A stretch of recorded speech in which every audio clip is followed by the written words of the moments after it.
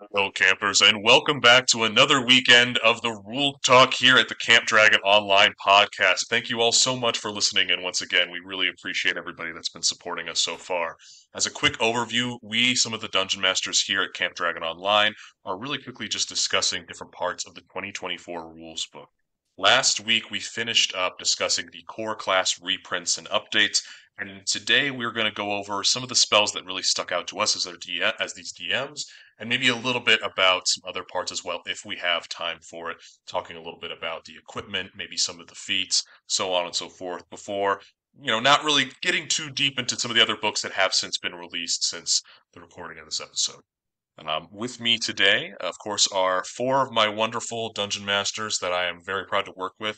One of them couldn't make it today, and they will be sorely missed. But as always, I am your head dungeon master, Daniel W. Yee. I use he, him pronouns, and with me today is he who shall be named. I'm sorry, Brendan, why don't you go ahead and introduce yourself? Hi, everyone. Welcome back to the podcast. My name is Brendan. Thank you for joining us.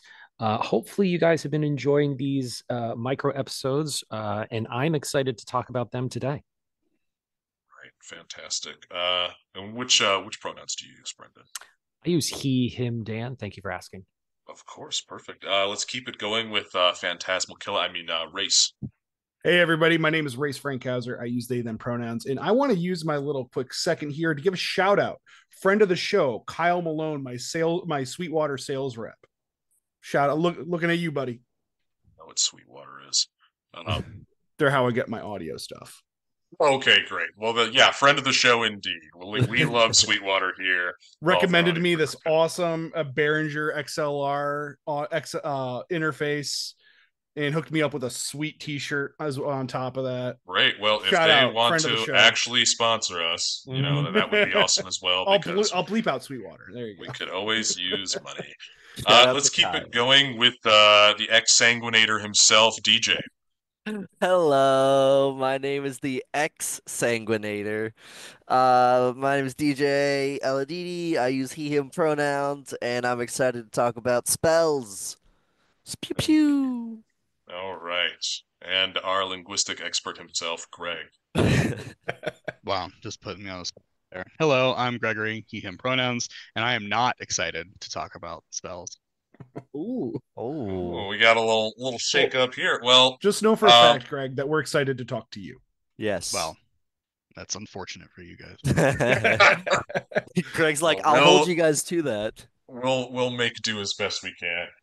With today, Just we toyed around Things with that different. people have regretted saying for Oh most my of their goodness. lives. All right, let's just keep, let's not. Oh my goodness. Y'all goofballs. But with this today, we toyed around with a couple ideas of maybe going through every single spell alphabetically, and that was shot down. Despite my desire to be as a complete and pedantic of a assessor as possible, the idea is, which is a far better idea. We're going to go ahead and talk to you about some of the ones that jumped out to us individually as we moved around the book, with some of these updated spells, whether some of them be like retitlements or simply, changing, a D6 or a D4 to a D6 or so on and so forth. It should be interesting. We hope that you, our listeners, people who are excited about the 2024 rules, because, despite what the tone of many of our episodes might have been, there are a lot of cool things in the 2024 rules, and we're going to talk about both cool and things that probably weren't as cool as they could have been. Hopefully some nice things today. I think we'll start off with Race. Actually, Race, what is a spell that you would really like to talk about today, and how So it's different or how it stands out to you? let's talk for a second about jump. Of course. How the simplification of jump, I have to say, was a very smart idea. Just spend 10 movement, 10 feet of movement to jump 30 feet. You don't have to do the multiplication. You don't have to bring out the algebra. We don't have to embarrass ourselves at a table when we forget how to multiply things. So I think that was a very smart idea of them, just to spend 10, get 30. For people who are listening right now, the old version of Jump. Now, Jump has stayed a first level transmutation spell for anybody who is curious. 1 minute casting. Well, now I think it's actually a bonus action in the update. It used to be an action to cast it. Now it's a bonus action. and it still lasts for about a minute. But the old way the spell worked was you touch a creature, can't be yourself, could be somebody else, and that creature's jump distance would be tripled until the spell ends. However, for this was always interpreted in a variety of ways because what many people didn't understand was that this didn't change this didn't change necessarily how far you could move because the amount you could jump for most parts of movement in the 2014 rules, it would still subtract your jump's movement from your overall ability to move. So your ability to jump was a lot farther because the jump was typically based off your strength score, but the amount you could move wasn't the same. But now, just like Ray said, you touch a willing creature once on each of its turns until the spell ends. The creature can jump up to 30 feet by spending 10 feet of movement. So it really is an increase in many ways. Why does that stand out to you, Race? I think it stands out to me because if you're going to simplify things, simplify it that way. Now granted, there should be significantly too. Yeah, exactly. If you're like, we've seen a lot of simplification, that we've kind of been attributing to gray washing with a lot of the changes here in the 2024 rulebook. But this is the kind of thing where simplifying it is for the better. You're taking a spell that creates a lot of complexity of like, oh, how do I calculate my jump speed, how like distance, how do I, and then multiply that. It might be some odd number that's not going to fall within the 5x5 tile system of D&D. Let's just spend 10, get 30. That's the way I think that is a good move. And it's good that they specify, once on each of their turns before the spell ends. It's good to have that clarification. Can't triple jump. Yeah, in this case, you can't triple jump or even really double jump. Yeah, everybody else, what are your thoughts on jump on this change in particular? That's a question of mine. So it says you can expend 30 feet by spending 10 feet of movement. Does that mean I can spend 30 feet of movement and jump 90 feet? That is interesting. Whether or not you can spend more than 10 feet. It doesn't say it can't. That's the kind of thing I would rule as saying if you're like doing a like running long jump and you're like yeah, I mean I'd say maybe, but it's a spell, so it doesn't care if I'm running or not. It's not interested in my physical condition. It's just magic. Mm-hmm. Yeah, so if you're somebody with a normal 30 foot, you could jump up to 90 feet. Yeah, once on each of its turns till the spell ends, the creature can jump up to 30 feet by spending. Okay, so once on each of its turns until the spell ends, the creature can jump up to 30 feet by spending 10 feet of movement. So like that, I don't know. That kind of ruins it for me. Like, I don't know. I need to look up the movement rules, but it's one of those things where again, yeah, the way that they changed it to make it easier to understand was great. But you also have it becomes an extremely limiting spell where it's like, oh, this spell lets you jump 30 feet. And at a point, you're just sitting there and you're like, well, why would I use this spell? I don't know. It seems kind of because it's not. Yeah, it's only it's a kind of spell that only affects some builds better than others. Like if you could potentially have had like through the old ones, like through the old spell, a longer than 30 foot. Yeah, or the person who has a super low strength that could maybe have jumped like 18 feet with the spell now can jump 30. They're getting different outcome. They're getting this like a uniform outcome. Has always ever been an exploration spell. It actually falls into the category of spells that are really annoying to me because they overwrite other classes' capabilities of solving environmental and exploration problems.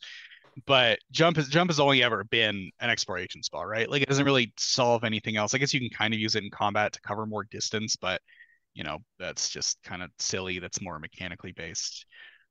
But I don't know. It's good. I like the change of the wording and the way that it works because some people just don't want to math, which is fine.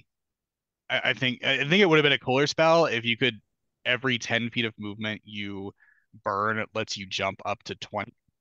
And that way you could actually scale it as a spell and it becomes like fun over time as opposed to just like, hey, now you can jump 30 feet. Imagine being the monk and your wizard looks at you and goes, hey, you need to get over there, slap, and suddenly you can jump 150,000 feet or whatever with your monks, and it's just, and there can be other consequences. Like as a DM, I'd be like, okay, good luck rolling for the damage you're about to take for face planting into that wall.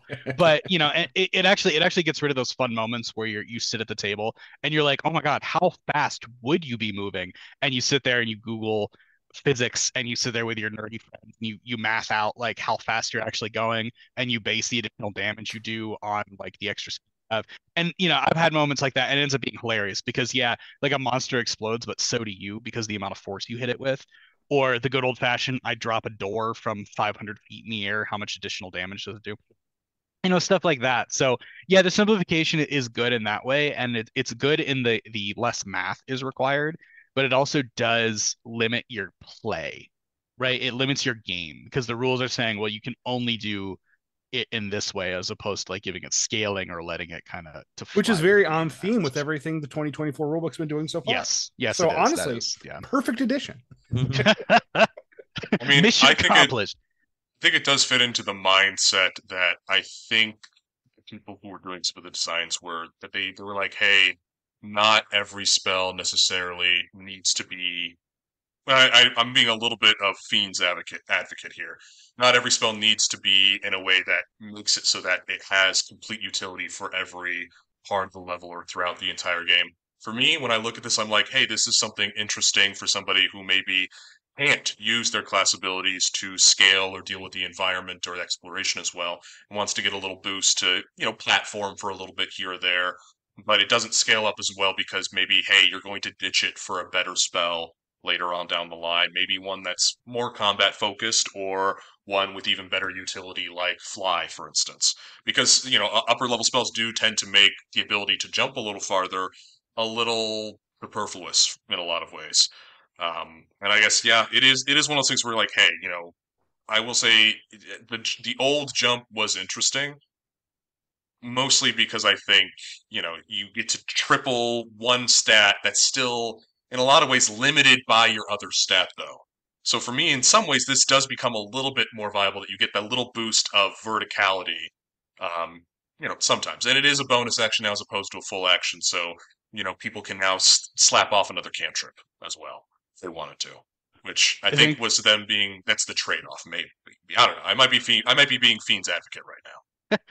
I think you're what I'm talking about isn't necessarily the spell itself is good. Like the change they made is a good change. It's a better spell all around. The issue that I have is the issue I have with most of the stuff that we were talking about is the lack of its staying power. And you just said, okay, well you get fly, why not? Fly serves a very different purpose than say jump, which jump can easily be used to cover more distance. Fly gives you the ability to fly, right? Like we know what fly does. We know its purpose. We know why that's there. But a spell like jump can give you that ability to cover more ground in a faster way and then be able to kind of like take advantage of additional speed or take advantage of that aspect. I think you only get so many spells unless you're a wizard where you can get all of them. But even then, you only have so many spells available to you at a point, and I think people underestimate that. Most people don't get to change them out unless they level up. Exactly. Why shouldn't every single spell be viable your entire level play? Why should some be designed to be like, well, it's the first level spell, you don't really care about it, you're gonna eventually forget about it? No. Screw that. I want to be able to find a way to use this spell at multiple levels of play. At level 20, I'm going to pull off a badass maneuver with jump. I want to see where I was at level 1 versus where I am now. I want to upcast jump and jump 700 feet in the air. Yeah, hell yeah, dude. And like go fight and then punch a dragon. Like, come on. And then punch a dragon with my extra jump damage, and it's that I'm missing from this. And you could have easily fixed that, right? There's a very simple, you add a scaling mechanic into the spell itself where get rid of the ones on each of its turns. You can keep that, whatever. But for every X feet of movement you spend, you jump X feet. That's it. That's all you had to do. And that mechanic is limited by the fact that your speeds can never get that high. Even monks, like, you're never going to get to the point where the jump spell is crazy, but you can get to the point where the jump spell is awesome or hilarious or fun, as opposed to just like, now you can jump 30 feet, and then they have that hard limiter on. Like, I could already do that.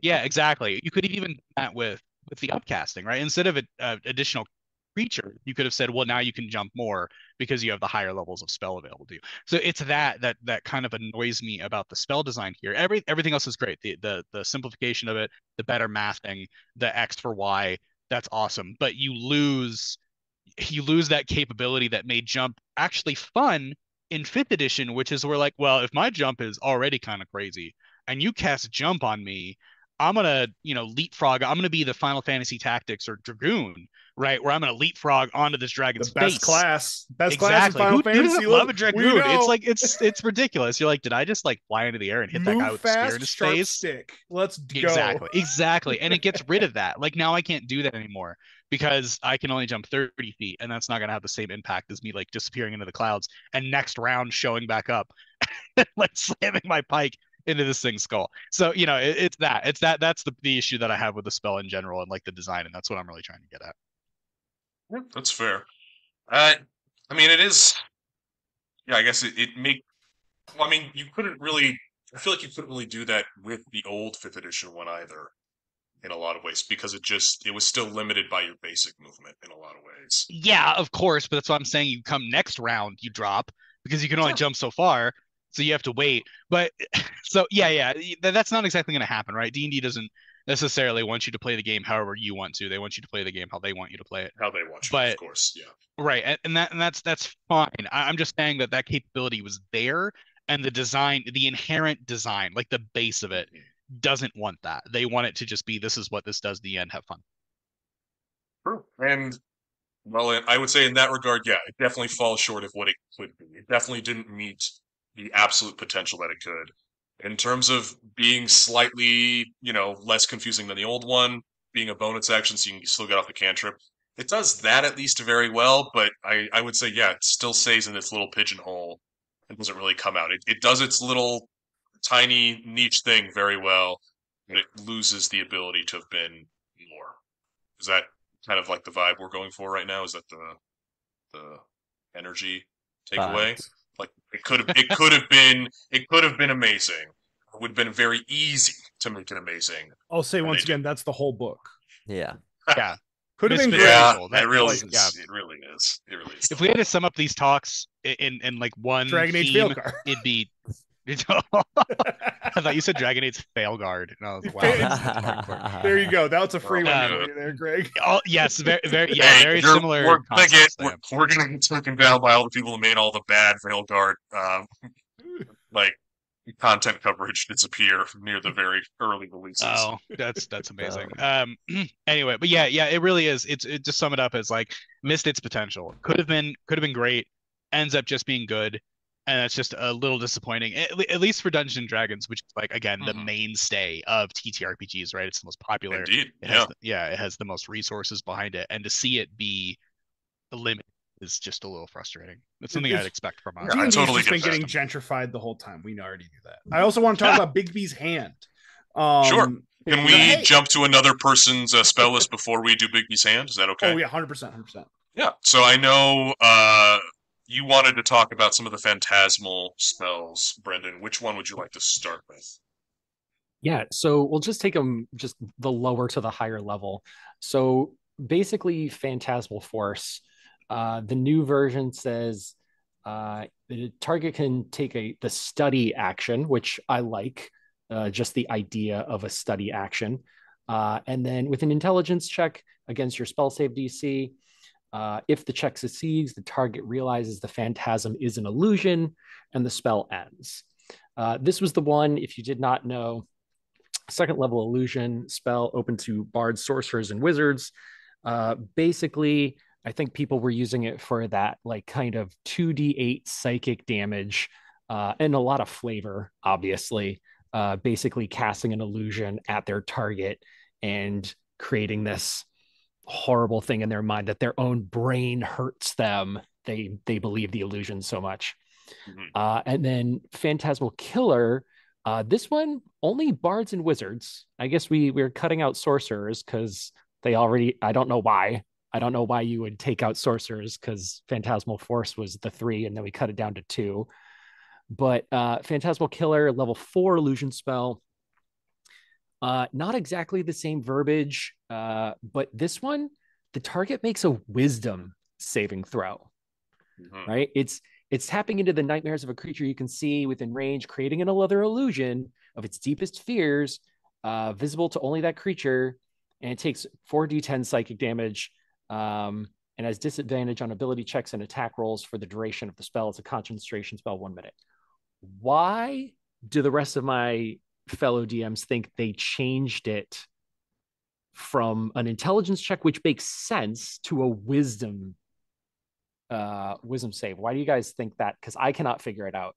I don't even know, man. I mean, think they're trying to go with the. I think the legacy version was also a wisdom save for Phantasmal Killer, at least. I think the Phantasmal Force, the old one, was that intelligence check. It was the same thing, investigation. But Killer, I think, was always a wisdom save, but they did improve it because it used to have the frightened condition rather than just stating disadvantage on ability checks. But I think we've talked about a lot how Charmed and Frightened have been severely nerfed in 2024, so they probably changed that language knowing that it didn't used to really. Well, Yeah. Everybody was going fun to design frightened. fact for this particular spell is that changing it to a wisdom save makes it less powerful. Because if you look at the base of classes, there's only really one class that uses intelligence, and that's wizard. So unless you're And dealing Artificer. with, yeah, it's well, oh god, you got me with that one. Oh, you Mechanical got me wizard. with that one because you can't artificer in 2024. Wow, Actually, slap you. rogues yet. gain proficiency in intelligence saving throws. So Shut up, No, I DJ. mean, they You're already not did that wrong, as well.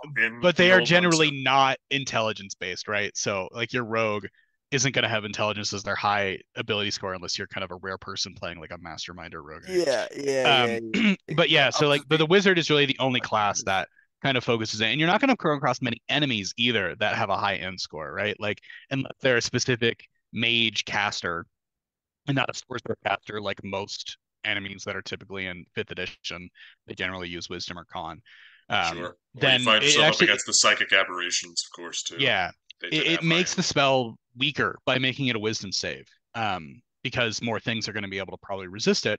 And if you look at the difference to what the two spells does, like force just does psychic damage when you interact with it, and at any point you can take the study and action to investigate it and just say no, I'm done with this.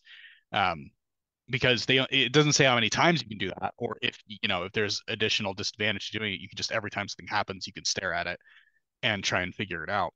And honestly, Phantasmal Force is something that you're probably going to use more on players as a DM than players are going to use on monsters as far as that goes.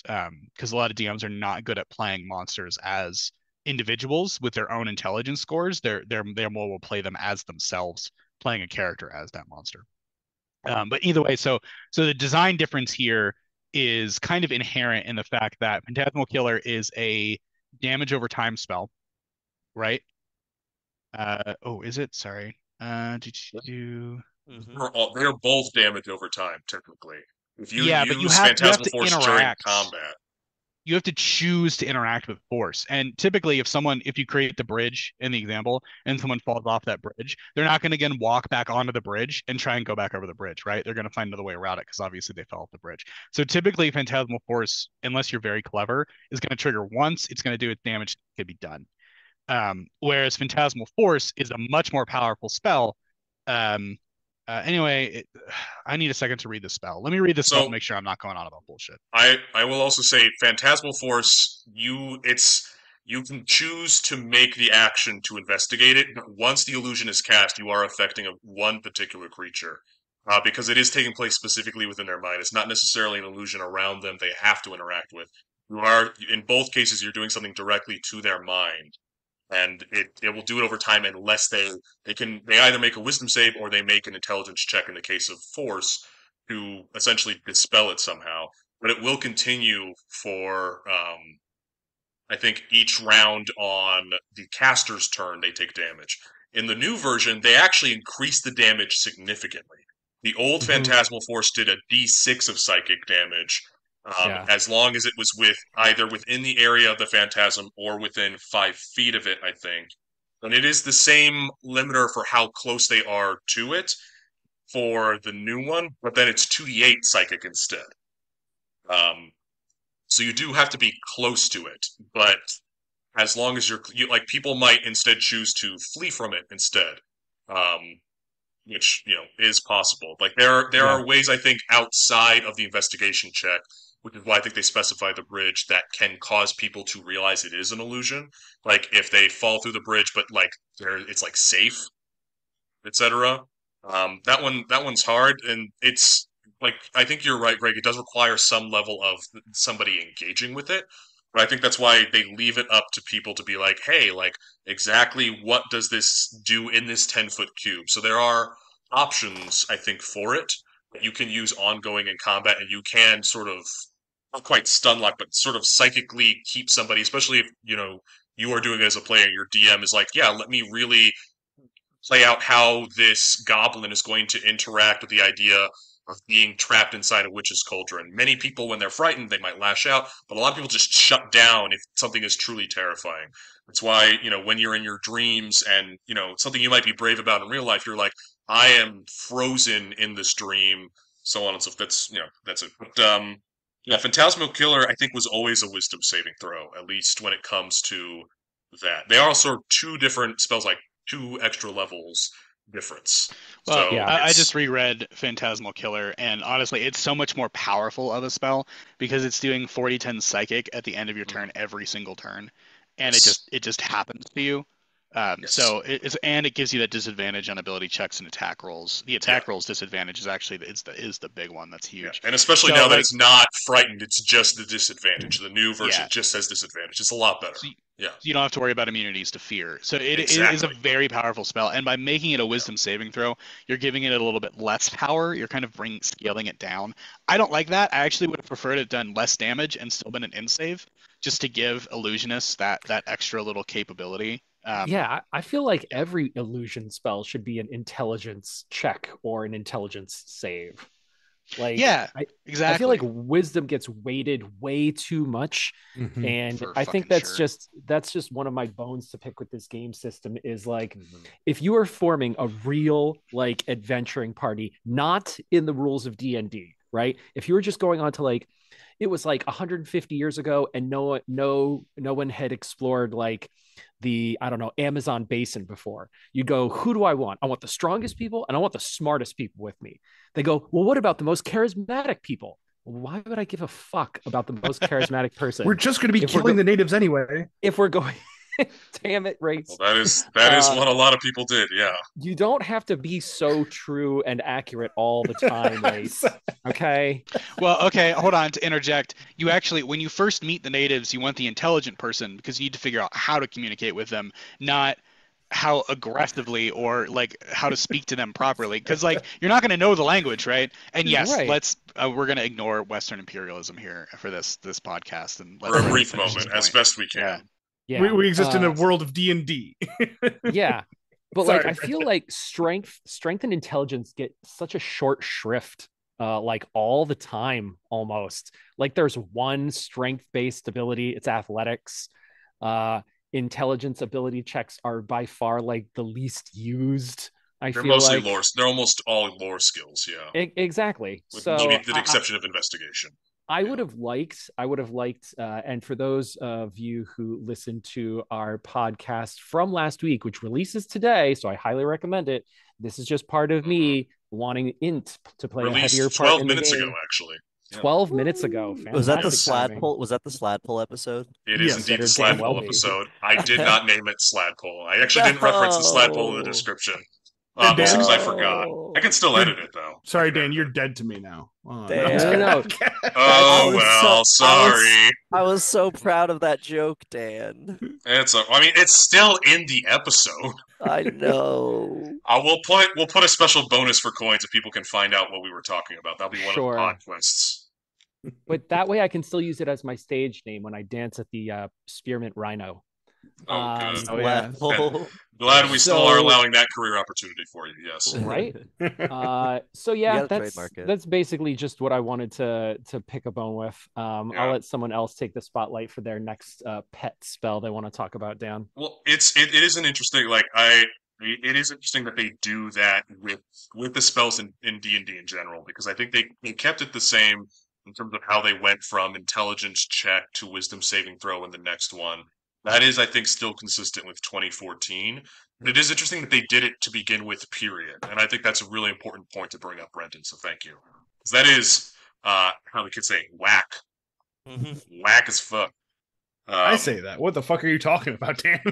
Well, you have kids, so you would Yeah, know but what the they're kids 10. say. You would. Yeah, You but would. they're 10. You would know what the kids say. What? You don't. Hey, as a 10-year-old, I knew all the terrible cringe. Oh yeah, fair enough. Back in the day, I Wait, wasn't Dan, you're applying 10 any of it years old? correctly. No, when I was 10, 20 Yeah, years Oh, ago. what the bitch? I know. I was like, Dan, I never knew you were 10 years old. I thought Hey, you just came into Dan the just world manifested as a fully grown adult. Seriously. Like- well, to be fair, I did have gray hair in the beginnings of facial hair as a 10-year-old, so Uh, Yeah. it do be like that. You Okay. make it rock, Dan. You make it rock, Dan. Don't worry. Dang. Yeah. Speaking of putting more people on the spot, DJ, which healing spell or Yay! which spells in particular would you like to begin with before we loop around Um, to Greg and then race again? So I'll talk about enhanceability because I think they took the fun part out of enhanceability. Yeah, and what was the Um, fun part? the fun part was all the extra auxiliary stuff that you get. Now, granted, I did re-look up enhanceability, the 2014 version, and they only had like the what I'm talking about is enhanceability. The spell is you touch a creature and choose strength, dex, int, whiz, or charisma. For the duration, the target has advantage on the ability checks using that chosen ability. That is the 24. That is the 2024 version. Yep, The that's the new one. the 2014 version had extra like stuff if you chose con, strength, or dex. True. For con, you would gain in addition to the advantage on con checks, which, by the way, there are no con checks in the game. Bear's Endurance is for con checks, gives you the extra 2d6 temp HP, which are lost when the spell ends. Bull Strength doubles your carrying capacity, and Cat's Grace makes it so that you don't take damage from falling 20 feet or less unless you're incapacitated. Yep. Personally, I thought those were really interesting. I don't know why they took them out. My only thought process was they couldn't think of things to add for the other abilities, so they just got rid of the three other ones. Took away the cute names too. They took away the cute names too, and it's that adds just like flavor to it. Where it's like, oh, okay, I'm gonna give my barbarian advantage on strength checks. He has the bull strength. So what does this look like? As like a celestial bull apparates around him, or like what is it that happens? And it's more of the grayscale. It's more of the gray washing. I don't know why I said grayscaling.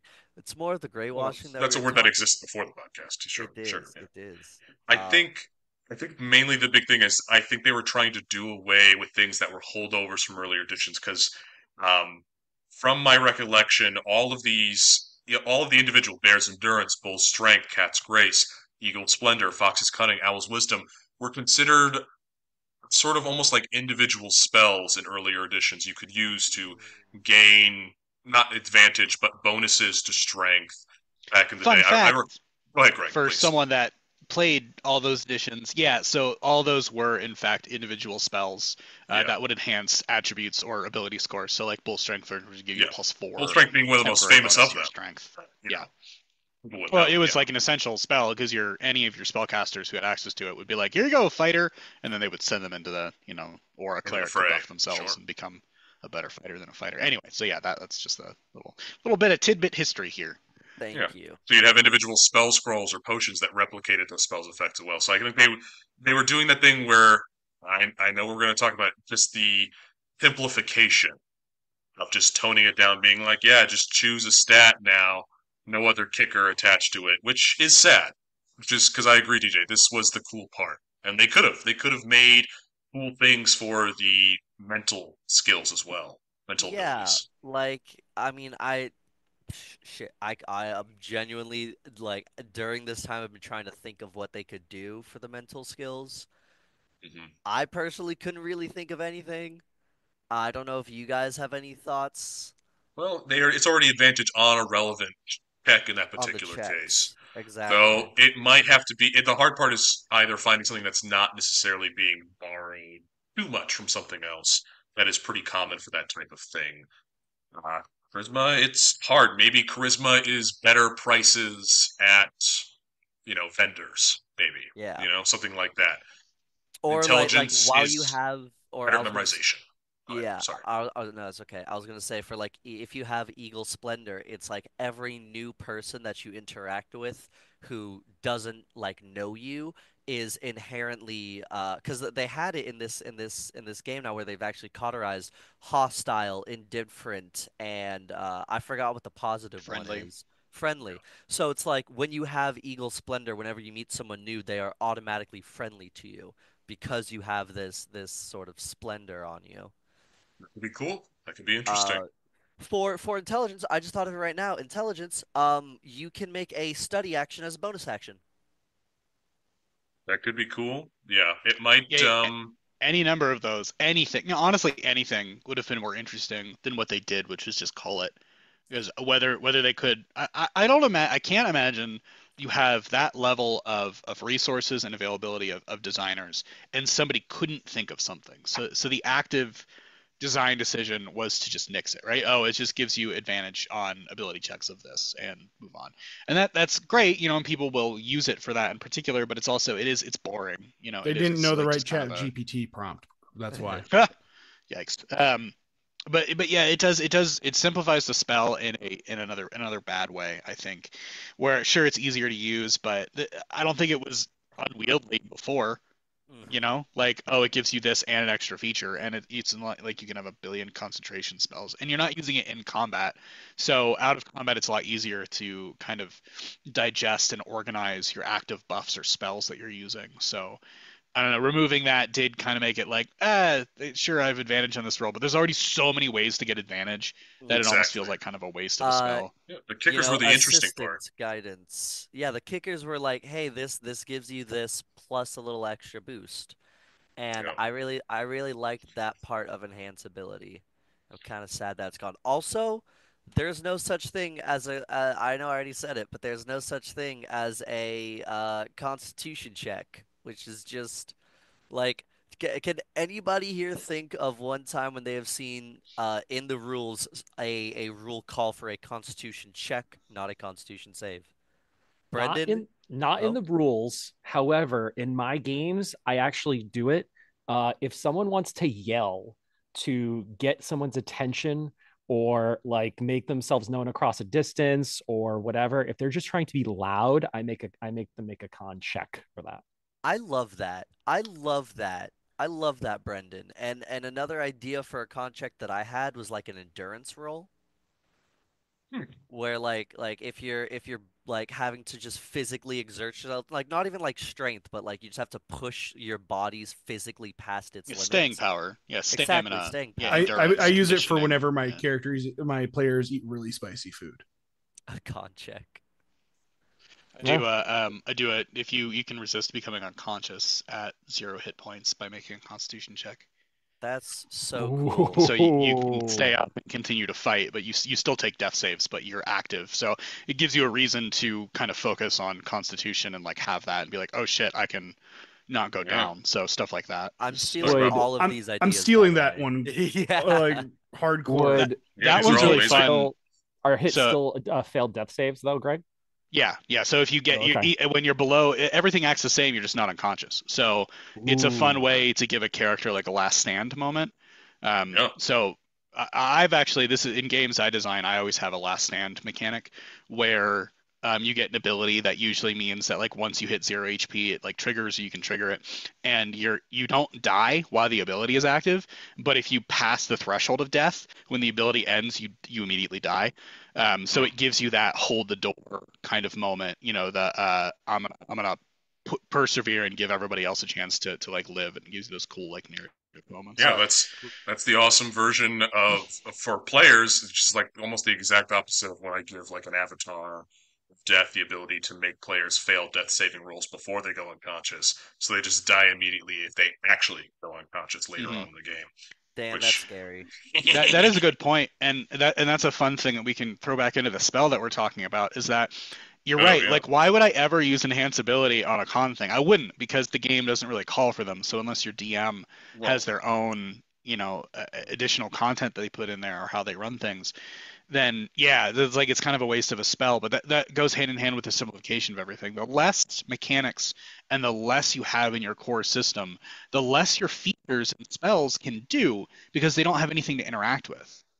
So the enhanceability becomes way more interesting when like when you're playing with me, you're like, oh shit, I know I can resist going down, so I'm going to hit enhanceability on you. So when you take that last bit of damage, you can succeed that con save, and suddenly you're up, still fighting, even though you're probably going to die.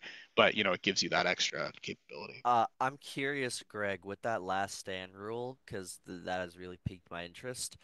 Is it a flat DC or does it scale based on the last instance of damage they take? So it's usually half the damage you took to reduce you below 0, is how I typically do it. And that might depend on different things. That's like the standard rule because, if you take 100 damage, you're not going to stay up. And on a nat 20, I'll let you stay up because I'll let you crit it. But, if you take 30 damage and you have a high con, there's a chance that you can push through that. So like your barbarian, your fighter are probably going to be the ones using that role. It is funny that we brought up how, Constitution doesn't really have an ability check. And they acknowledged that for 2024's enhanceability because that's not one of the abilities you can choose to gain advantage on. It's just strength, dex, intelligence, wisdom, and charisma. God. It's not even in there.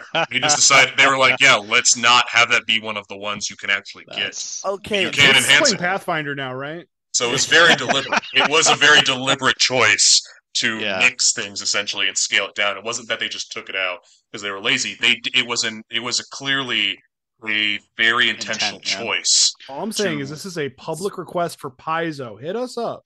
We'll talk biz. Well, I'll make Dan talk biz. There's so many hands that gotta change for a decision like that to be made. There's so many things for that. Also, one sec, guys. Not free of its own drama, by the way. I'll get Jason Bowman on the line. I just, I have his personal number. I'll just talk him up and be like, hey, can you just like design for us? Hey, J-Dog, how you doing? Oh, goodness. All right. With that, Greg, what's the first spell you'd like to talk about today? I had to find something I wanted to talk about because I've moved on to the DMG at this point. I'm a little bit over the players guide. I've trash talked it enough, but there are a few spells that I think are worth a mention. Not that these spells we haven't talked about aren't worth a mention. These guys are just more into it than I am right now. And the new conjure spells are worth taking a look at because this is a great example of both a good and a negative change, in my opinion, of making something more interesting and usable in that aspect, but also kind of like diminishing certain build potentials, right? So to give everyone an example, Conjure Minor Elementals, I know the spell has had a lot of conversation around it in the meta sphere, but those of you unaware, the way that this spell reads is you conjure spirits from the elemental planes that flit around you in a 15-foot emanation for the duration. Until the spell ends, any attack you make deals an extra 2d8 damage when you hit a creature in the emanation. This damage is acid, cold, fire, or lightning, your choice when you make the attack. In addition, the ground in the emanation is difficult terrain for your enemies. So this is a level 4 spell, which rightfully so. It's a concentration. It lasts up to 10 minutes. I don't know why it's 10 minutes because you're probably just going to use it for like one, though you can cast it ahead of time, I guess. Save the action economy if you're going into a fight. Right. And what makes this spell interesting is it gets rid of the I'm summoning a bunch of small elementals and controlling that. So it removes the Zoomancer build, or you just summon a bunch of things. The Lord of Mephits, yes. Exactly. Yeah, right. I am summoning. Yeah, so it gets rid of that build and that entire concept of a character, and instead replaces it with a damage enhancement spell, which it's like I'm not sure how I feel about that because I like the idea of taking the spell, making it more manageable, and giving it a mechanical impact that doesn't necessarily match the narrative design of the spell, right? So like the narrative of the spell is I'm summoning a bunch of minor elementals. Now, typically, feasibly, I would think mechanically I would have access to a bunch of small stat blocks. But what this spell is saying is that, hey, because these minor elementals are running around you and doing things, you do additional damage when you smack something because it's representing the elementals jumping on them and smacking them, or they're esoteric fire burning things. I like that. I like the differences because that makes the spell more manageable. It's probably something you're going to use more often. It fits like it also gives like a druid, for instance, a more melee approach that they might not have like felt comfortable doing before because their damage was so low with only a single attack. So that's interesting, and I like that aspect of it. Now the spell itself is probably a little problematic. Um, damage wise because it does give you a huge boost of extra melee damage. So 2d8 additional on every single strike that you make. That's a big deal. In addition to the That's upcast as well. in addition to the upcasting it, right? So you can go to town. Actually, with this particular spell, I have a build for a level 7 druid that does something like 66 plus 78 damage every time it smacks something. And then I have another way to make it do even more at higher levels. So, you end up getting like pretty high damage spells. But honestly, we've talked about Sorcerer's Burst, so I don't think that's a problem anymore. It's a great change. I think overall, it's a really good in that aspect of design. I hate that they took away the Zoomancer. Because yeah, some players that gets overwhelming, but for other players like me, for instance, I can probably take 5 turns in less time than the average player can take in at one turn, right? Because I'm DMing, and what I'll do as a DM is I'll send 20 monsters at you at once, and I'll get those turns done very quickly. Like a couple seconds will go by, and I'm like, oh, miss, hit. Here's a bit of narration, blah blah blah. So I'm proficient in that, so I can play a Zoomancer, and it's not going to bog down the group. And I'll be narrating, I'll be talking about the entire time. Now, I know a couple players that if they have one additional stat block, everyone groans and they tear their eyes out because it takes them an hour to go through a turn. Yeah. And sure, but that's dealt with at your table. It shouldn't be dealt with in the system. It's I not agree something where, 100%. yeah, your table should be like, yo, dude, no. Like, we're either going to help you or you're not going to play, like, summon all these creatures. We're going to remove that. But you shouldn't remove the capability of something, a build, especially because that commercial I keep coming back to, where you can play whatever you want, right, Dan? We were talking Bullshit. about, yeah, exactly. Like, it's bullshit because I can't play. I can represent that summoning capability, but I can't actually play that, and that's really frustrating because maybe I Not even want, close. Yeah. yeah, maybe I want to summon my 5 elementals and have them do multiple things, as opposed to just like the one summon spell, which just gives me like one dude who's like, bro, I'm here. So yeah, What's up, bro? You cold? As somebody who just played in a game where somebody used the 2024 Conjure, normal elemental, they didn't realize until after they had cast the spell that the elemental in the new Conjure elemental doesn't move. It just stays there as a choke point killer, essentially. Are you Or, talking about the summon elemental? no, the actual Conjure, the Conjure elemental. People were excited. They were like, "Hey, it conjures a Oh, single big elemental, and it just stays there as a guardian of sorts." Some people really were like, "Hey, I used to be able to conjure, or have a big boy come out, and then now instead, yeah, you have to use the summon ability, which is, I yeah, think, that's summon elemental. Yeah. yeah, the summon one is not as good. Well, it's pretty much the same, I think. They all scale off of whatever your spell level is, right? I think is the big, yeah, elemental spirit. Yeah, Yeah, it's the elemental spirit where they give you a stat block and that's what you summon.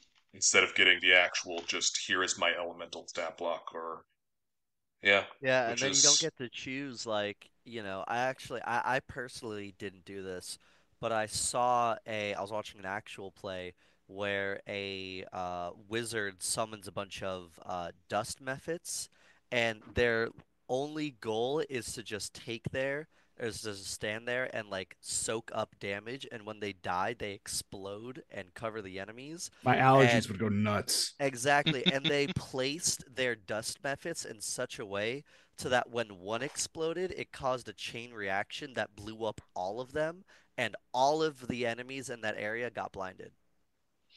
Fun fact, we call that chunky salsa. Chunky salsa. See, dig they have a that. name for it, and that's really cool, but you can't have chunky salsa anymore in 2024.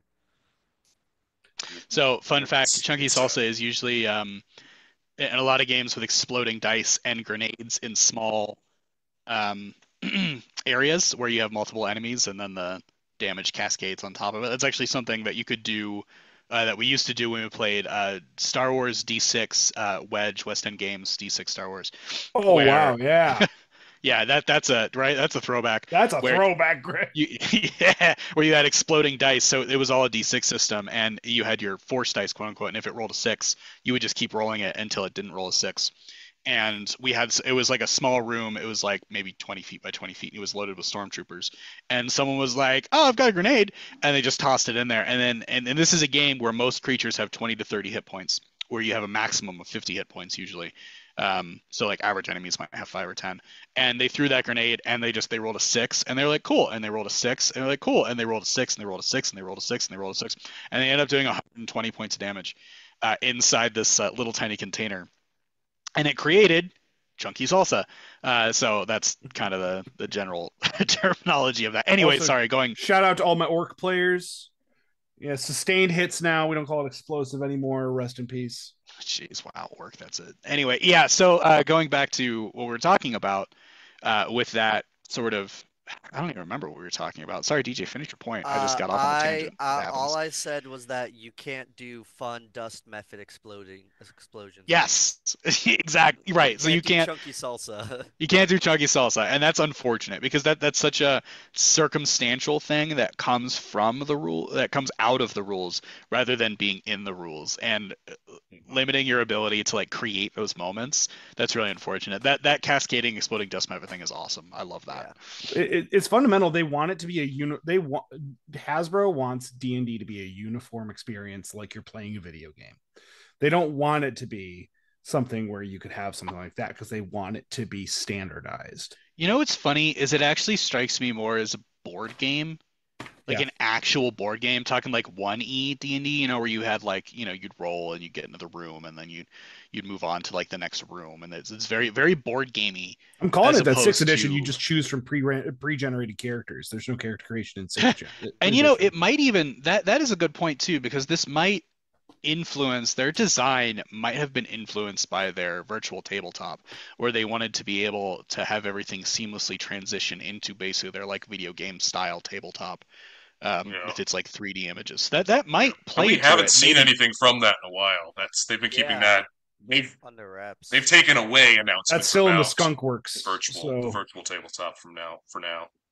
So, but yeah, that is in like a kind of ominous theory, Greg. It's It wouldn't surprise me because it is a valid like way to, because when you look at say Baldur's Gate 3, right, and how much they couldn't include because adapting an entire rules heavy TTRPG into a video game is a lot of work. That's also why they stopped at a certain level.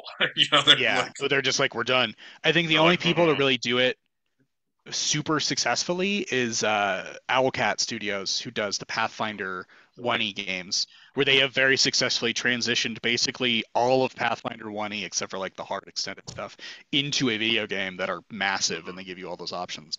And there's still bugs, even years and years after the game's released, because there's so much interaction that it's hard to program into a game. So I don't know, that is again one of my ominous predictions, which I hope to be wrong about. I will also say it wouldn't surprise me. I also realized something that happened a little bit differently. That table I was at the other night, where somebody cast Conjure full elemental, like the regular elemental. Mm-hmm. You're not actually summoning an actual elemental, which is how they played it in the game. You just summon a spirit that takes on one of the 4 categories, and then it just grabs somebody every time they walk past it. There is no actual elemental summoning anymore. And also, in terms of summon elemental spirit, you lose all the cool stuff about the actual elementals, like the fact that like the fire elemental like does ongoing damage if you touch it. Like the air element, like there's water elementals take more damage from cold. Interesting stuff. There's still like a burrow speed for an earth elemental spirit, but there's not like a glide through stone kind of thing. So we've talked about burrow speeds before, but yeah. Yeah. But still, you lose the unique aspect. Interesting stuff. You lose the cool stuff. And can we talk to you for a second about forced saving throws? So Conjure Elemental, the level 5 spell. Just this passage. Whenever a creature you see enter the spirit space or starts its turn within 5 feet of the spirit, you can force that creature to make a dexterity saving throw. The problem I have with this is you can force that creature to make a dex saving throw. Why can't I make a spell attack instead of forcing them to make a dex save? I would much rather prefer to be actively involved in my spells than have the DM roll the dice apart from me. And this is something that really bothers me, and that they put so much extra work on the DM by having you roll a save for everything, for every creature. And that's really, it's really frustrating, because you can even adapt that to the player, right? You can have the player basically always roll, where they make when it's an enemy walking into their spell, they make a spell attack or whatever against whatever defense. And then, but when it's a player walking into it, then you can have them make a dex save. And that's something that I feel like is another huge missed opportunity here, because it keeps the player rolling dice. It puts extra work off the DM, where you have to like check the stat block or pull it up on your VDT and roll the dice and keep it hidden, or however you do it, versus the player just being actively engaged with all of their mechanics. And I will say this, I feel like as a player, it hurts less to miss with an attack than for an enemy to save on a saving throw. Agreed. Right.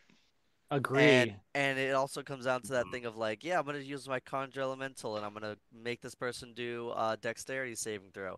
Oh, they also have magic resistance, so they actually get advantage on this saving throw. It's much easier to well, first off, it gives you agency as a player, right? Because you're rolling dice. What are we here to do? We're here to roll dice. Let me roll my dice. Let me do it. That's the one thing I get to do. You get to actively participate more in the game. And yeah, and when you miss, it's your fault. It's not your DM's fault. You rolled low. Like, you did that. It's also easier to buff your attack than to debuff an enemy's defense. Yes. Especially in 5th edition.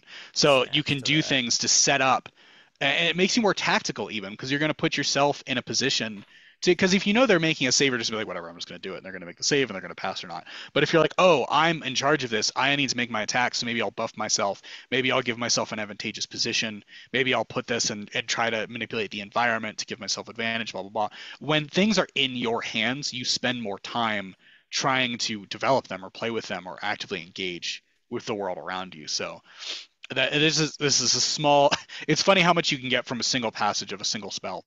That has nothing to do with what we were generally talking about with the meaning of these, but yeah, that's it's a huge missed opportunity, I think. But I've ranted enough about conjure spells. I think we have the general gist of it. Dan, I definitely agree with you in that not conjuring like an actual elemental you can like move and do stuff with is a little like kind of like, it's a bit disappointing, but I mean it applies to all of the conjure spells in their ways. I mean, cool things. They are cool things. They could have been something other than named as a conjure spell, and probably wouldn't have, tweaked so many brains in the way that they did. But, it is what it is, I think, at this point. We'll see if there's any updates or expanded errata as we move through, future releases of things. Fingers crossed, perhaps in vain, but the fingers are crossed. Before I talk about like the little spells that are like scattered throughout that I'm like, oh yeah, this one went from a D6 to a D8 or something like that. Race, why don't you talk to us about Big B's hand? Yeah, it's no longer the strength or dexterity modifier. It's just your ability. It's your spellcasting ability modifier. Yeah, that's good. Yeah, so instead of the hand having, what was it, like a +8 strength bonus that it would use during grappling or pushing, now it's just it's now a saving throw for them or something like that. Or yeah, it no longer has strength or spell DC. Yeah, so the hand is just hand. That's good. Quick cue. Yes. Did the 2014 version also have the interposing hand feature, granting you half cover against attacks? It did. Yeah. It was also like people couldn't move through the hand space. It was also it specifically was like, hey, the hand grants you half cover as it interposes itself between you and a particular creature until you give the hand another command. Okay, yeah. So it no longer continues to interpose itself after you've issued that command. It can only just cover you from attacks made from that space. Here's a fun fact. This spell literally does what we were just talking about, where it allows you to make a spell attack to punch someone with your hand. I do have a quick thing as well. I'm sorry. I'm going to take two quick things. How dare you? They explicitly say grease is no longer flammable. Yes. Got beef with that. And also, why does Fireball not go around corners? That's Fireball no longer goes around corners. Okay, but can we talk about that grease thing for a second? Because that's really dumb. It pisses me off. Do you guys know how chemistry works? Hey guys, no. They said it. It's in the rules book. It's a non-flammable grease. Exactly. It's just like, Non-flammable guys, grease. Just at that point, just like call not even. I was gonna say call it like an oil slick and just call call it. it. I mean, yeah. Just honestly, dude, have it just be a giant banana peel. I would rather a spectral banana peel. I would absolutely rather a spectral I banana mean, they peel. could have just been like, "Hey, aura of slipperiness" or something, rather than like Whatever. Aura of grease. slipperiness is actually the club that I'm I just dance ignoring that because greasing something, having it fall prone, and then setting it on fire is one of the It's few hilarious. joys of a first level wizard. Like It's it's so just it's funny. a classic like or you grease it, they fall on the ground, and your fighter goes hey, and they throw a torch at him. Like Yeah. it's just like why would you do? Why would you take that away? What's the problem with grease doing an extra D4 of damage in the spell ending? You know You know? what's so dumb too is that they didn't change the material component, which was always a bit of pork rind or butter, which are, like if you're greasing stuff Flammable. with that, it's gonna be flammable. Yeah. It's used specifically in cooking to increase the heat of the pan.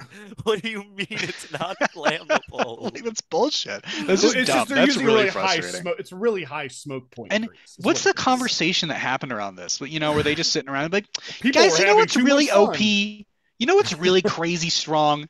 You know what we need to fix? Or was it someone who was like, God, these fucking players, they greased my enemy and they set him on fire and I mean, wasn't it? I'll I get think it was them. a Jeremy Crawford tweet. I think it was a Jeremy Crawford tweet that somebody was like, "Hey, like, no, don't, Jeremy Crawford, don't sue me if this is wrong." Somebody was like, "Hey, is grease flammable?" And I think he said maybe. I think it started turning up in one of those like Arana, what were they called? Like Sage Advice or something, where they were like, "Yeah, grease isn't flammable, by the way, guys." But That's then dumb. Says they, what? Says they who? still kept it in Baldur's They're Gate. not Like my Baldur's dad. Gate 3 was like, grease is flammable. Baldur's Gate 3 was Yeah. like, yeah, grease is fine. flammable for Dear sure. Wizards of the Coast, you're not my dad. I'm going to say it's flammable still. Well, Larian understands fun, so they were like, of course They it's really gonna be do. flammable. They were So- like, yeah, this is They're Larian like, in so many only ways. is Yeah, we not can only next is go. grease flammable, but you could light it on fire, then cast water and have ice. Yeah, Or I don't but know, or that's steam, the kind of stuff whatever I it was. want. I want to.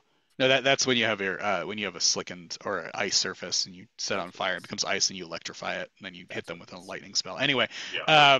There's a lot of ways to do a lot of damage. Order in of Baldur's Gate operation, 3, yeah. and they're amazing. Anyway, so but that's I gotta the kind of replay. stuff I want to pull off in my TTRPG also. Like I have so many fond memories of throwing grease and then having someone set on fire or web. Like you grease, they hit the ground, then you cast a web on top of them. Now they're restrained while prone, and then And you now set on fire. both the grease and the web on fire, and it's like, just you're like, That's the only reason people use grease is to set it on fire. It's Chekhov's grease. Prone is great, and I'm going to be totally honest with you. In Temple of Elemental Evil, it's one of the only ways to take out that freaking ogre early in the game is to grease it and hope it falls over and you can kill it before it murders you. So it's like it's one of those situations where it's a great spell, but the fire edition it's part of the spell, man. And we have so few spell combos in 5th edition, right? Like it's very rare for someone to cast a spell and then for another person to be able to like combo on top of it. And that is one, and it's classic, and fuck you for trying to change it. They don't want the flavor. They don't want flavor. It's bland. Sorry, DJ, you're holding your hand up like you want. I was gonna say, for anyone who is curious, the webs on the web spell are still flammable. Ooh. Okay, but like, why have those still be flammable and not grease? Grease specifically. Because it's a second level spell, so second level spells are able to deal damage. Second level spells can have the additional D4 of fire and not the first level spell. Actually, it's 2d4. 2d4 damage. That is 2d4. Actually, here's my question. Here's my actually, question, it's because 6 damage. Sorry. Would you as DMs rule that there is an interaction or at least like advantage if somebody were to have spider climb cast on themselves before they entered a grease area? I would treat grease that negate spider climb. No, fuck that. Grease totally negates spider climb. Yeah, I would treat that as just like an entire barrier between the whatever you're like between you and the surface you're adhering to. It's like putting the spider in the roller skates in the cartoon. Okay, that's the effect of grease. True. I'm gonna to answer your question, Dan. I'm gonna have them make a roll. If you have that, that's what the spell makes the roll possible. If they didn't, then because that's when I right. There's a chance for failure. But it could be crazy cool. It could be, yeah, absolutely. Maybe that spider, Greg, took years of inline skating lessons. Yeah, yeah. They love black lights and they love birthday parties. So they just spend every weekend at the rink. They just spend every weekend at the rink. Below a certain age, they're fine. I've trained for this moment. I've trained for this moment. I'm down with that. I'm totally chill with that. That's like you're bringing back a lot of pizza party memories right now, Brendan. Oh yeah. Oh god, yeah. I always had my parties at Chuck E. Cheese. I hate the inability to yikes. I just that they took away those aspects, right? Like why remove something that's so minor and that doesn't really affect the game? You know, it really doesn't. It just makes it more fun. I suppose someone can get mad that like someone lights their grease on fire and then the spell's over, but it's a first level grease spell. Like you're gonna cool. Cast another first level spell. Yeah, cry about it. Spell like you're all right. It kind of feels like somebody was like, "Hey, somebody could do something weird with this. Let's just take out that ability so no one could do anything weird." That makes it even weirder, actually. Let me do weird though. I want to do my weird thing. I want to have my brilliant moment. Where I use I was in a campaign once, and I might have told this story before, but the whole thing is we had to find this item, this MacGuffin. It was broken, and because it was broken, everything was going crazy, and we were running from this dragon. I'm like, wait, and we're level 1. I was like, wait a minute, I cast Mending on it, and the DM looked at me and went, "Fuck."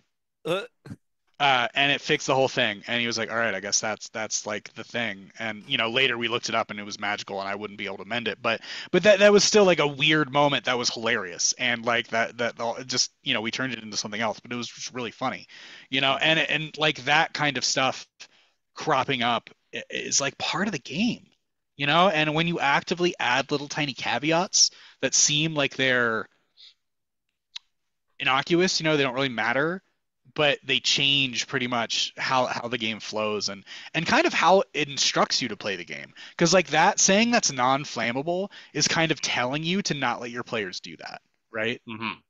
Yeah. Mm-hmm. Whereas before it was like you can set that grease on fire. It's also, kind of like a kid fucking around. Just the phrase non-flammable grease is just ridiculous. Yeah, that hurts my head a little bit. It's gross. It's one of those things where just call it lube. Just call the spell lube, right? If that's what you want, right? I cast Liquid. Sponsor me. I cast Puddle. Lube. I cast Puddle. Astroglide deploy. You're all just using lube names, aren't you? Okay. Great. So I think we're done with the new Crisco spell. Yeah. Ending off on lube. What are we doing next, guys? Yeah, we should talk about a different spell. Whose turn is it? It's technically Brendan's turn next, but I will, since I didn't really do anything for mine, and there is one thing I would like to point out, which is a little bit of inside D&D for anyone who is not aware or who has heard us talk about it before. Yes, they do include like the expanded list of possible poisons in the new DMG, the new Dungeon Master's Guide, as they did before. And they also did technically kind of bring back diseases, but they have now named them magical contagions, which is funny. I also hate it because they specifically have the contagion spell in the new 2024 book that says your touch inflicts a magical contagion, but it just revolves around the poison condition, taking necrotic damage, and so on and so forth. Whereas the old contagion spell listed possible diseases you could get. Now here's the thing. The magical contagions kind of are the exact same diseases from the old disease category. However, they decided to print the contagion spell without referencing the magical contagions you can possibly get. But I personally find that very frustrating. It feels like there was a disconnect between the people who were designing the PHB and the DMG for 2024. I haven't taken a look at the list of designers and the table of contents, but it's like it felt like a very easy thing to do. Because of that, it led us to believe, because of how they cut out disease, the language, the term disease from its entire book, to think that they weren't going to do it anymore because they did it. They even used the terminology magical contagion. Sorry, go ahead, Greg. I'm sorry. There is a direct connection, and it's called the marketing department. Oh God. Dun, dun, dun. That's because you can't. The most burning insult I've heard you say, and I've heard you say a lot of mean things in my time, Greg. That might be the meanest thing I've ever heard you say. Because how is that not? It's a direct. You can only get the magical contagions from the DMG, but there's a spell that directly references it. So I mean, that's not even reading between the lines. That's reading the large print, like that's right in front of your face. Like there's no way that they didn't. Well, if you want to get the contagions, you'll just have to buy the DMG. Ha ha ha. Joke's on you, paywall. They don't even say that's the thing is like they don't even say that. It just says your touch inflicts a magical contagion. Not that they're like, hey, if you read another book, you can actually get to choose a particular contagion like you could in 2014. Yeah. And that's even more sinister because you have to go looking for it. You have to be you have to Google magical contagion, and what is that going to show up as? 2024 DMG. Not even out right? or 5e with a tool. What's that? 5e and a tools site that may or may not have access to multiple features you can look up at any point. I really love tools that involve 5e. Anyway, that was just a small little subtlety there. But no, so like that is like a direct thing, and that is really frustrating. I hate that all diseases are now apparently magical. Yeah, magical contagions. That's exactly. Congratulations! You don't just have the regular flu; you have magical flu. Yeah, you need to go and find adamantine robitussin. Are there no just like standard diseases that just not existing? No, they're all they're part of the same section as curses and magical contagions. Oh no! So they are considered technically different but they're like, yeah, alchemists, potion brewers, and areas of wild magic created the first magical contagions. And it's just... well, I mean, syphilis is definitely a curse, but, like, I've never really considered but it. The funniest thing is, shingles? It's like the same three basic, like, cackle fever, sewer plague, and sight rot. It's like sewer plague is literal just cholera and dysentery, but apparently it's magical. It's magical diarrhea. Thank you, Dan. It's just a minor... on my tombstone. Put that on my tombstone. Died of magical dysentery. Oh, God. That's such a weird like distinction though, just to get rid of like basic diseases, because you don't necessarily need to stat them. You can have just a little thing where like normal diseases exist. You can still get cholera. Congratulations, you inflicted your enemy with mumps. Yeah, like and Magical there's no way to. mumps. It's funny because like in D&D in these settings in Forgotten Realms, like a mundane doctor is like useless because there's no disease that isn't magical. Why would I go to school for 4 years when I can just ask a god to do it? Well, yeah, and it's like you can't do anything with medicine. Medicine is just to determine how something died, or like I don't know. I guess if you want to identify parts of its body. So like doctors are useless. They're all clerics or bards with healing spells. Isn't medicine a wisdom skill? Yeah. Yeah, which has always been very strange.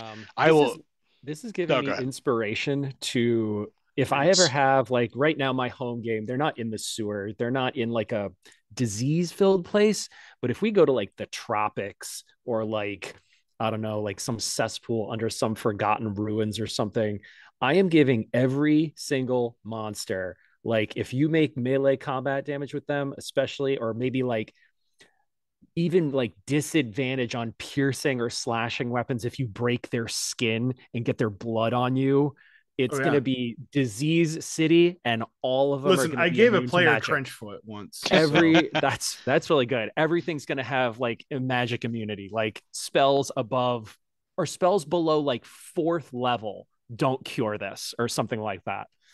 Yeah, they even specify that they're like, yeah, with curses and magical contagions, like the removed curse might work on like some things, but some things might persist beyond it. I'm like, that's basically how everybody what are the things? Did it anyway, What are the things though? Tell me the things. Yeah, that's it's not rough. Sentence is what that is. I know we might get into it more when we do a little more of a DMG deep dive, which might be part of our Origins one. We might split between Origins and Bastions next episode, and then maybe do the rest of the DMG another time. Because I'll be honest, the magical items are pretty much the same with a few weeks here and there. I like how with that language, Wizards of the Coast is like your non-committal high school boyfriend, you know? He just like won't. Yeah, I love you. I'm not going to say it in from front of everyone else. what was the quote from the Barbie movie? Long-term monogamous, low energy Life It partner. was sometimes a- girlfriend or something, like yeah, something like that. it was there were a lot of terms used, yes. And I Anyways, whatever could not. it was sublime and very accurate to how WotC is treating us right now. You know Okay. what? long-term low Quick- commitment girlfriend. Thank Yeah. you. Long Thank you term, for low shout out to commitment Mattel, girlfriend. Hasbro's rival. Oh no. It all comes back. It all comes back to toy companies, guys. God. It's toy corporations the whole way down. One thing that I do like is that they actually made weird a spell that I want to take now. Yeah. That spell, the 9th level spell in the 2014 book, was absolutely freaking miserable. Like, there's no way, even for a flavor reason, you would want to take that spell ever. But in the 2024 one, they actually made it cool. Let's expand on that. Yeah, in a 30-foot radius sphere centered on a point within range makes a wisdom saving throw. I don't love that because, again, it's just the same point that I made before. An illusion spell, I think, should be an intelligence save. On a failed save, it takes 10d10 psychic damage and has the frightened condition for the duration. On a successful save, the target takes half as much. But then it's got a frightened target makes a wisdom saving throw at the end of each of its turns. On a failed save, it takes 5d10 psychic, so half what it initially did. And then if it saves, it just ends. So the spell starts off really, really cool. And then, like a wisdom saving throw, like DJ was saying, like they could have advantage on magical saves, or like Greg was saying, the thing might just be immune to frighten. It just kind of takes this like cliff dive at the back end of the spell. But at least they made it so it's a lot better like than the old one. Yeah, it's a contender, I think. Most spells, and unfortunately, have that effect where they have like, oh, this cool long-term thing, except they get a save at the end of every single one of their turns, so it's probably going to wear off pretty quickly. And so it's one of the things they've done that actually makes crowd control and debuffs kind of, most people ignore them. Because they're like, well, it's not going to last long enough to be really matter anyway. It might like take one turn away from them, but I don't really care because they're just going to save out of it. So I dislike that personally. But you're right, with weird that nosedive at the end of it, where it like starts really strong, and you're like, oh, but Yeah.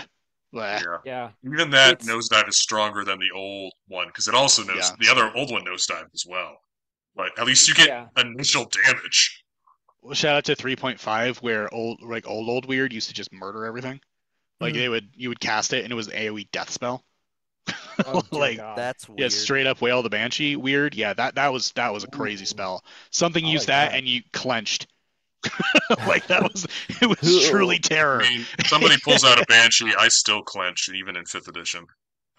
Yeah, well, so the old weird still required 2 saving throws. So it was you would have to roll will save, and you failed that, then you roll fort save, and if you failed that, you would die.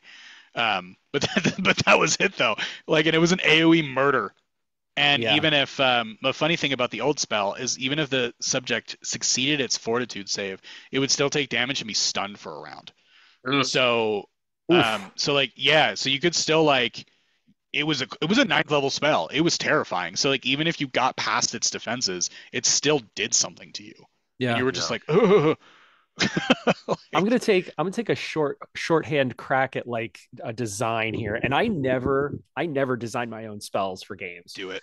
But like right here, I'm gonna put like a condition on this. Like, you don't get to make the wisdom save unless your intelligence score like is at a certain threshold, or like make one save like a condition on the other, or like you have, I don't know, that's interesting, disadvantage. Let's say your intelligence score, or the monsters or whoever's casting this, your intelligence score is a 16 or above, you can make the save at the end of your turn. If it's 15 or lower, you make the save at disadvantage. Like, kind of, you can keep it the wisdom save. All right, Wizards, you want to make wisdom saves and dex saves like the kings of the game, fine. But like, I'm going to tie this to like another score. So I don't know if that would be good or bad, but just think something I would try. Definitely interesting. I think the intent to shift the spell is what is the good part here, right? Because everyone, I think every DM should eventually get a little bit into design work if you're entering 5e, because it just makes 5e needs it. It wants you to redesign it and to like make it stronger. That's an interest. It's interesting. I don't know if it's good or bad. I'd have to really mess with it to say like, hey, you actually need a high enough ability to notice an illusion spell in order to roll against it. Otherwise, it just like affects you, which that feels like a mechanic that should exist within the game. Um, and this is a little bit shout out to my own work. The game I'm currently designing has a mechanic like that, where it's a spell tag called suppressed, where if you don't notice the spell, so the suppressed has a certain DC to it, and you can roll against that DC, and if you fail that, you don't understand that an illusion is an illusion, or that something is magic. So like for instance, something like weird, you fail that roll, or you don't even get a chance to do it, and it just works on you because your mind instantly believes it. That's a mechanic that I think could basically what you were talking about, right, Brendan, where it's like, hey, unless you can notice it, you don't notice it, and then it just works on you. Yeah.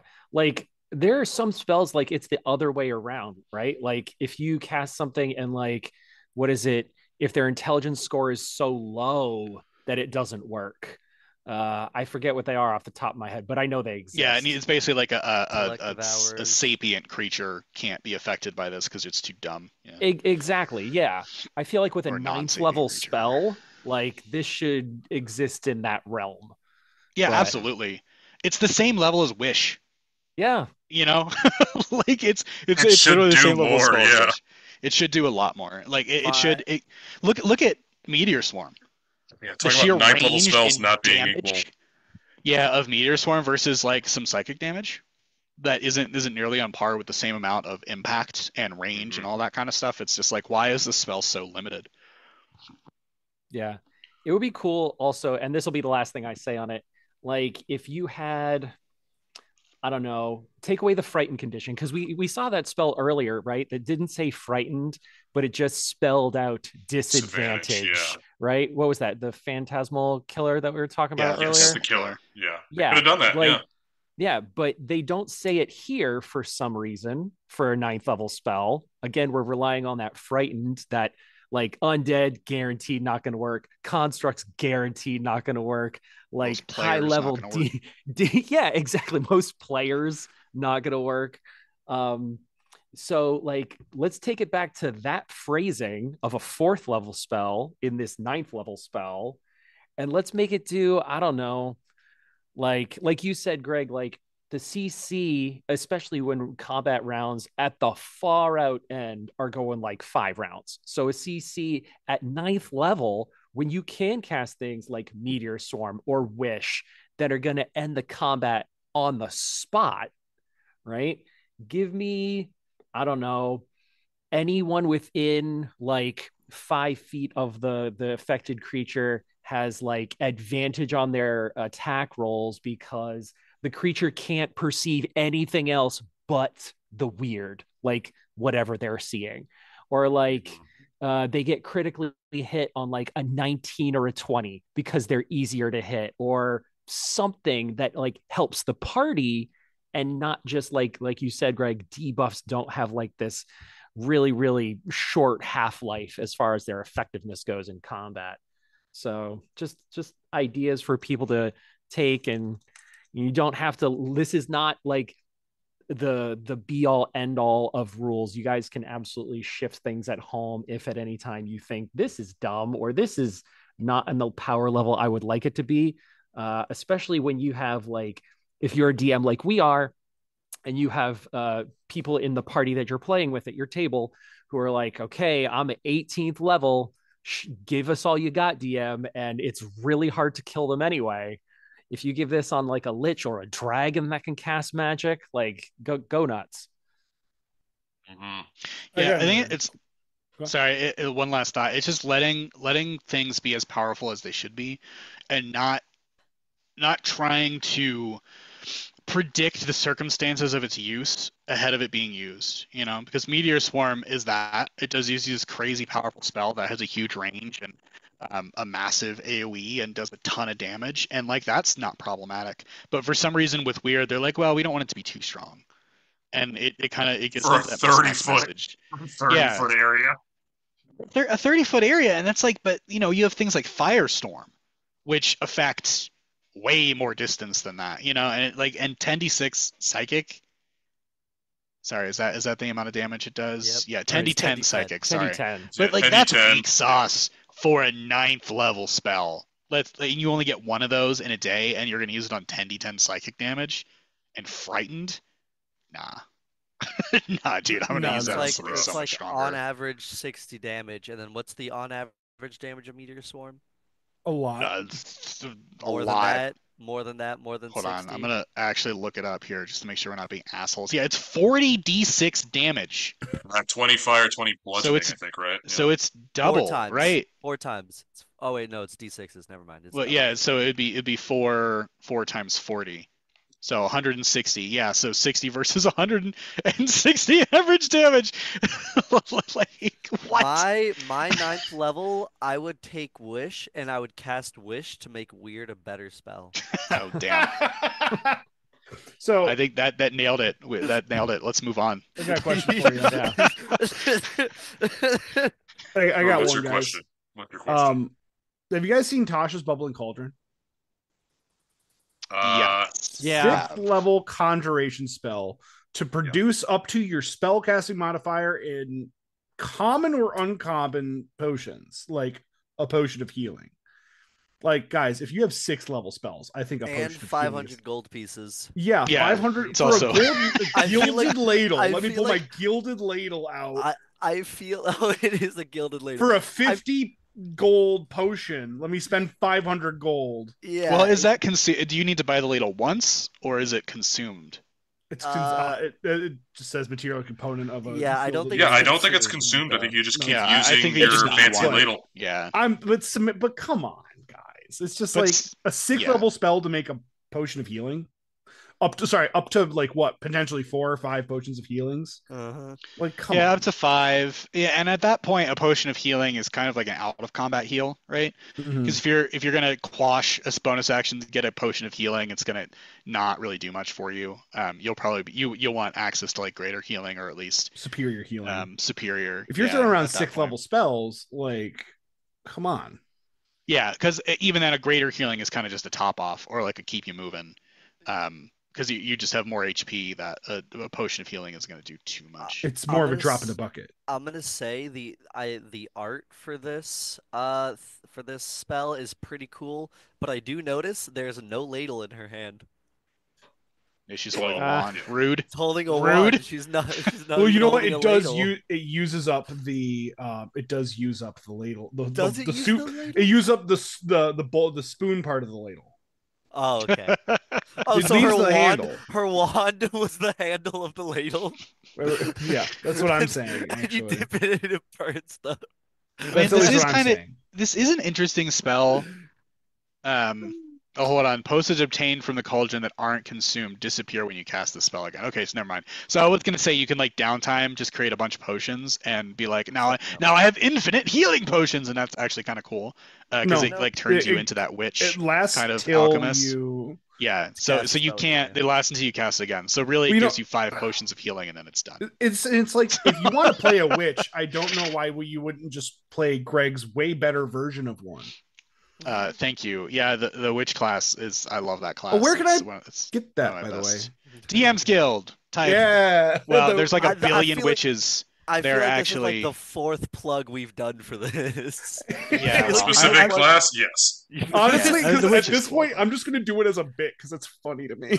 Well, that's actually. Can we talk about the witch more in general of D&D's approach to a witch, which is not at all, and that's just it's still it's criminal. Flavor different. Yeah, we've talked about it before, but it's really criminal that there's not a witch, especially when Tasha is a witch. Like her whole thing is that she's a witch, but she's not. And like, shut up, make a witch class. Like, why don't you have one of these? Just do it. I don't care if some people are gonna say you're copying Pathfinder because Pathfinder copied D&D. Just make a witch. Just do it. Commit to it. Which witch is which? That's the real question. It's the witch. It's the answer to your question. Yeah, yeah. It's actually in D&D when you ask the question which witch is the witch, it's none of the players. Honestly, None of the them. only, There's only no witch I care witches. about is a sandwich right now. So like, Oh Ayo. goodness. Oh, thank you, Just stop Brendan, I'm for done. taking I'm us out. down this path with bringing up the weird spell. DJ, any spells you'd like to talking Uh, about? yeah, I feel like this one's gonna be pretty brief. Prayer of Healing, you can now use it for like a short rest. You gain the benefits of a short rest in addition to the 2d8 healing that you get. And I will say, as just like a general note, all of the healing spells that give you that like specifically heal you for HP instead of giving you just like a flat rate, the base die have increased by 1. So for healing word, instead of getting 1d4 at level 1, you get 2d4 at level 1. I believe. Yeah. Yeah. Yeah, they also And then scale up as and then 2Ds yeah, rather and than then 1D. they also scale when you upcast them. That is Mhm. true for every healing spell except or that acts in that way except for um what are we talking about? What did I just say? Prayer of healing. yeah. Prayer of healing. Yeah. Don't Hey don't DJ, I can't Verdes. drink Red Bull anymore, but you, but you should. I don't. I get jittery and I can feel the molecules underneath my skin when I drink energy drinks. That's bad. So, yeah. Yeah, that's why I don't. That's why the only one I drink is yerba mate because it's natural, quote unquote. Natural. But yeah, Prayer of Healing doesn't get the increased that the other ones do, but it Mhm. also gains the benefits of giving you the effects of a long rest or Well, short rest. none of the Short mass rest. healing spells, anything that heals more than one creature at a time, scales at the 2D. They all do Oh, 1D. So they all do mass one. healing word, mass cure wounds, I'll do 1 additional dice because it's AOE. Whereas but their base is increased, right? So mass But the healing word base is does still increased. 2D4, Okay. but it only scales by 1D4. So it's interesting. I mean, I get it. Mass healing word is just to get people up from being unconscious anyway. You Mhm. rarely use that to actually like heal someone to keep them conscious. But yeah, healing word and cure wounds, those are huge bonuses because it does encourage people to actually use healing more. I'm a huge proponent that you should heal people before they go unconscious because you're turn taxing them if it gets their turn before they're up and you're losing action economy, which actually hurts you way more than just expending your spell slot to heal someone before they go to 0. Mhm. I've always thought that was a really silly way to heal or to keep people up or to like kind of take advantage of game mechanics as opposed to playing the game. Yeah, because also like if you think about the narrative of it, right? It's like, hey, this is our friend Steven. He dies every single combat, but don't worry, the cleric casts a single first level spell, and we have no ill like effects on it. We're not Yeah, No worried Steven's about gonna be ramifications. pissed. You know, he's yeah, gonna be like, Steve. "Could you not let me get my ass knocked out before you like use that healing spell every s- single time?" Like, Yeah, yeah, but also it's like if you fall unconscious like 3 times in a combat encounter, and then you can walk away as functional as someone who like didn't take yeah. any There's damage like in no that combat problems. It's like encounter. Yeah, Yeah. congratulations, you have to check if you have a TBI now. Like, you Yeah. should at least have a few concussions. You know. Well, apparently magic solves concussions, I think is the takeaway. Yeah. well, because we don't need doctors in D&D apparently. Yeah, Well, no, apparently all injuries and everything's magic. Everything's magic. Just pray about it and feel good. yeah, Fun apparently Cure fact: Wounds I fixes CTE. thank you, Race, for teaching me what TBI means. So I had never Well, actually Yeah, heard that acronym before. Yeah. indeed. Yeah, yeah. They're traumatic not brain fun. injury. Oh, TBI, traumatic brain injury. Yeah, no, Yep. I just googled it. Oh, I thought But it no, meant to be informative. What are you talking about? I mean, it is kind of, but that's like a really good, yeah, that's like a great point. It's like they kind of they increased healing, but they didn't solve the underlying issue why people didn't use healing in the first place, which is, when you're literally on the brink of death and you can see your life flashing before your eyes and you literally were impaled with a sword. A cleric walks over to you and he goes, "Here you go, you're fine." And you heal for like 1 hit point. You're back up and you're like, "Ha! I'm ready to go. The fact Nothing that a bad happened long to me." rest fully replenishes your health is the stupidest thing in the world. Yeah, like you go to sleep and you wake up and you're like, I am better today. That sword Hmm. wound meant nothing to me. Yeah, Yeah, you go to bed with 1 HP, you wake up and your bones are magically put back into place.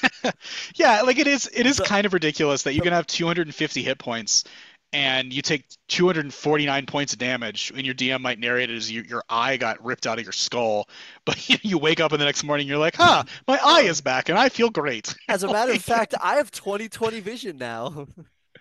What was that, Race? I'm a fan of lingering injuries. The lingering injuries. Yeah, but the thing is the system doesn't account for it. So like that's the underlying issue of people not using healing, right? Because there's no narrative disadvantage to being knocked unconscious. There's no, physical disadvantage, there's no mechanical disadvantage. You just lose your hit points, and then you get back up and you're totally chill. And that's kind of like if you had lasting any lasting consequence, even just in the encounter. Like, for instance, if your death saves lingered until the encounter was over, you bet your ass everyone's going to be blowing their healing on keeping you up. Because when I get to higher level stuff, that's what I do is I say, yeah, your death saves are cumulative till the next long rest. Yeah, like in that case, you're going to see. So, like, you can solve the healing issue. You don't have to buff healing. You can just solve the issue that causes people not using it in the first place. Mm-hmm. It is one of those things where like some people are like, "Oh yeah, well, when I do D&D and I talk about hit points, it's not them taking like actual damage, it's them like winding themselves down or like getting more tired every time they have to dodge an attack and not instantly be killed." And I was like, that's an interesting way of thinking about it, but when you look at the examples they give in the actual book for, the semi-AI generated like here's how an example of like combat happens. Like they're getting the shit smacked out of them, and then they're like, "Yeah, I just took 7 damage from being solidly hit by a skeleton." I'm like, "Yeah." That's a great way to think about it. You're wrong, though. You are getting actually hit, which means that you are then via long rest healing completely from my internal injuries. Like it's. I don't know if they kept this over from 2014, but I do remember this was in 2014 where the first half of your hit points were considered to be quote unquote endurance, and anything under half your hit points was considered to be like your actual vitality, or your vitae, so to speak. So that like that was kind of in there, but that still was kind of lame because it's all hit points. Like it's all your life force, right? So and like there's a really interesting thing that could be done with that, where what we were just talking about, how like long rest you shouldn't be able to recover all of your hit points, but if we're doing your half of your hit points is your fatality, half is your stamina, maybe you regain the half of your stamina that you lost during that last encounter, but you have to spend several days healing and recovering the last half of your HP. Well, I like that approach. There's a system I'm really a fan of. Once again, shout out to Fetty Scum, Adam, the DM of that, designed his own rules for like mech combat. You have your armor, then you have your frame, stuff like that. Like it's easy to repair your armor, but you have damage to your frame. That's going to take some time. Stuff like that.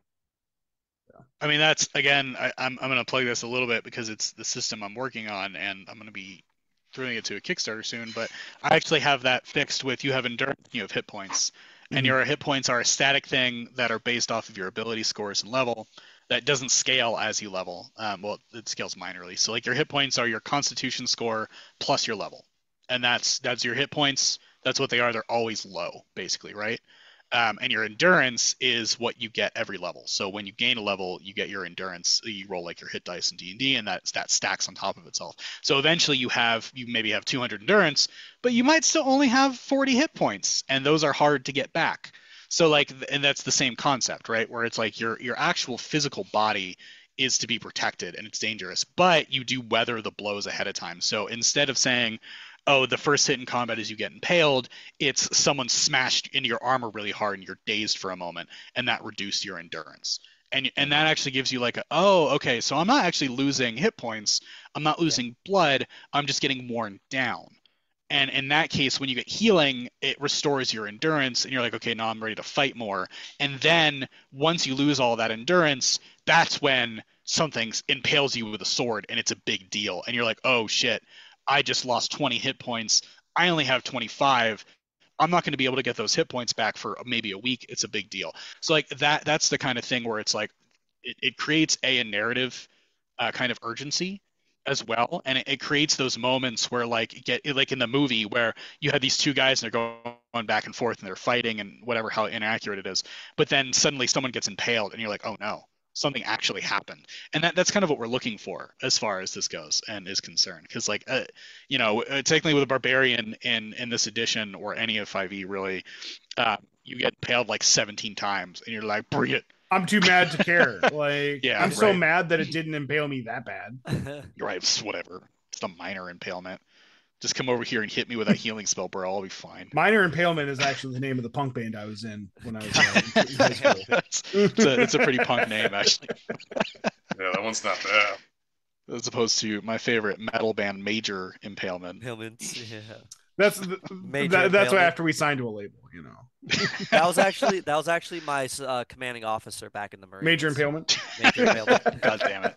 Why are we all 5? Yeah, but no, I mean, we should probably move on. Does anybody else have? This is actually Dan's job. I'm doing Dan's job for once. Does anybody else have spells? I mean, Yeah, no worries. I just enjoyed listening to all of you.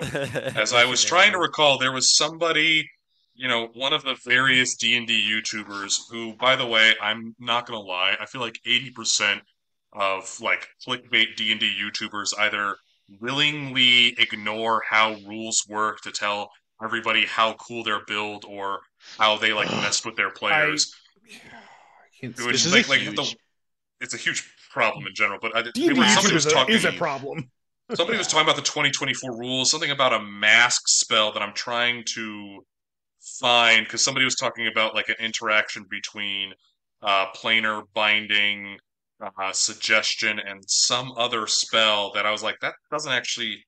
Oh wait, it's Nistel's magic Nistel's aura. Yeah, Nistel's aura is one. It's the mask effect of Nistel's aura, and somebody was like, yeah, like this is how we can make them like permanently like planar bind to anything if we use them with suggestion to make them accept the mass part of so many different spells. And I was like, that's stupid.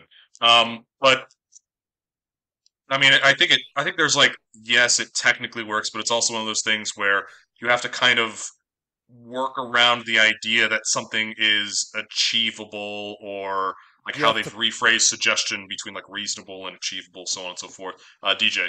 Oh, I'm sorry. I was just stretching, but I was going to say you have to play the game in bad faith for that to work. Yeah, basically. That's a But really I will good way to say, put it. Yeah. one thing that annoyed me is I was reading this is a bit of a tangent. I was reading an article that somebody was posting about like what's the lowest CR creature that made like a party of high level adventurers worried, and somebody was talking about the ice toads from Tales of the Yawning Portal, and it's like a CR3 creature, and they're like it's so deadly because it has this cold aura that automatically deals damage when anything's within 5 feet of it. And they were like, yeah, so you just surround them with like a dozen toads, and it's like 12d10. And I was like, that's not how that works. It's the exact same effect. You can't double that same effect on it. Like it doesn't suddenly get colder. It doesn't drop it to the point of like near Kelvin, like point like 0 point coldness or whatever. I don't forget all my chemistry terms. Absolutely. But I was like, thank you. I was like, that's not how that works. So this person was bragging an article about how great these ice toads were because they're CR3. I was like, you were bragging about them because you did the game wrong. Like, you specifically brutalized your players. You brutalized your players by ignoring how the rules work. So many D&D like influencers, YouTubers, whatever you want to have it, that it's such a problem where there's very few of them that have actual like long-term experience and they've like read the rules and understand the game, and they'll come out and be like, this is a crazy combo that you can pull up with other, and it's just like you're wrong, and like it doesn't usually work that way. The most recent example I had of this was in the camp Discord. Shout out to the company we all actually work for and doing this for. Somebody posted something about Mage Hunter. And I like this guy mostly because he's been trying to be active in the Discord, which it's so difficult to do. But this guy in the video posted was going out with the Mage Hunter and like, oh, it's so like you can do all these crazy things with it, and it's like really strong and powerful, and it can like hunt down your mages and create this thing. Like, and if you actually look at the Mage Hunter, first off, it like to use basically what this creature does is it marks mages, and whenever they cast a spell, it like tracks them down. But this creature really isn't that scary. Like it's for its CR, it's got general hit points where your players can turn around and beat the crap out of it. Its abilities really aren't like, it only works when it's close to you, so you kind of know it's there for the most part. And if when it we were marks level you, 4, it was scary. Dan. yeah, and a mark, well, Okay. maybe a little bit, and maybe It's it because I marks murdered you. Father Achilles right out of the gate with it. Yeah, Yeah, that was pretty so scary. hilarious. I think it was like level 3, not 4. Anyway, Yeah, but so the thing is that sure, if you put a high CR creature against any level party, it's going to be scary. But Yeah. like the way that this creature is constructed isn't nearly as terrifying as this influencer made it sound like. And that's that's the problem we're talking about here, is the distortion of the game for influence, for that like distortionate like influencer effect, which is really kind of problematic. And what it ends up doing that I hate is it turns your players and it makes them expect these things, whereas maybe a seasoned or veteran DM who's actually running these games on a regular basis will be like, well, it doesn't work like that. And maybe your players are expecting it to work like that, but then they run their game and they're like, well, why doesn't it do this? It's because it never did. Yeah. People using beholders incorrectly when it comes to their anti-magic cone is deeply frustrating, especially in 5th edition. Where they're like, yeah, it's just... Can you expound on that, Dan? Yes. So, like, first off, a lot of people ignore the bit in the anti-magic cone rule where it says the area works against the beholder's own eye rays. So there are a lot of DMs who will talk about how, like, yeah, you just put the anti-magic cone on them, and all of a sudden they can't use their spells or magic abilities, and then you just hit them with the death ray a bunch of times. And I was like, that's none of the rays go through the anti-magic cone. That's a very particular part of it. Like, that's literally how it works. Or also, like, people deciding to not use the randomness of the eye rays, which I'm actually generally okay with that because, if that's how you want to run your game, like, that's fine. But, like, also, the beholder decides which way the cone faces, or whether it's even active, at the start of each of its turns. Because people are like, yeah, every time, like, you smack it, it can just turn around and look at you. And I was like, no. They are very, very specific about how you can use that cone. People just kind of, I don't know if it's like a reading comprehension thing. We talked about how, like, a lot of Americans have the average reading of, like, a 6th grader. Sixth grade, yeah, that's rough. But it's like, or is it willfully just ignoring how it works? I don't know which one is more to blame. Honestly, Yeah. it's like true. it's a dual set thing. Yeah, I've actually encountered that with my novel, with a 6th grade reading, where people will complain to me about the I didn't know what's going on. Yeah, or like, oh, I don't understand what's happening, or like these words are too big. And I'm like, that's a you problem. Yeah, that's a you problem. Like that's a you problem. I'm not gonna dumb down my diction because you can't look up Google it or look it up in a dictionary. Yeah, no problem. Beholders, I've had a group of like 4, I think maybe 5 players who were level 10 and only had like maybe a couple of items that didn't go beyond like very rare magic items. Very tactical players just absolutely beat the shit out of a beholder. And the only reason they had trouble is because I was using a very vertical environment, because beholders just levitate everywhere, so they don't need floors in those places. So that was really the only thing that gave them a challenge. But everyone's out there and you're like, I pissed my pants to fighting a beholder because the eye ray just made it so I couldn't do anything the whole game. And I was like, that sounds like a you problem.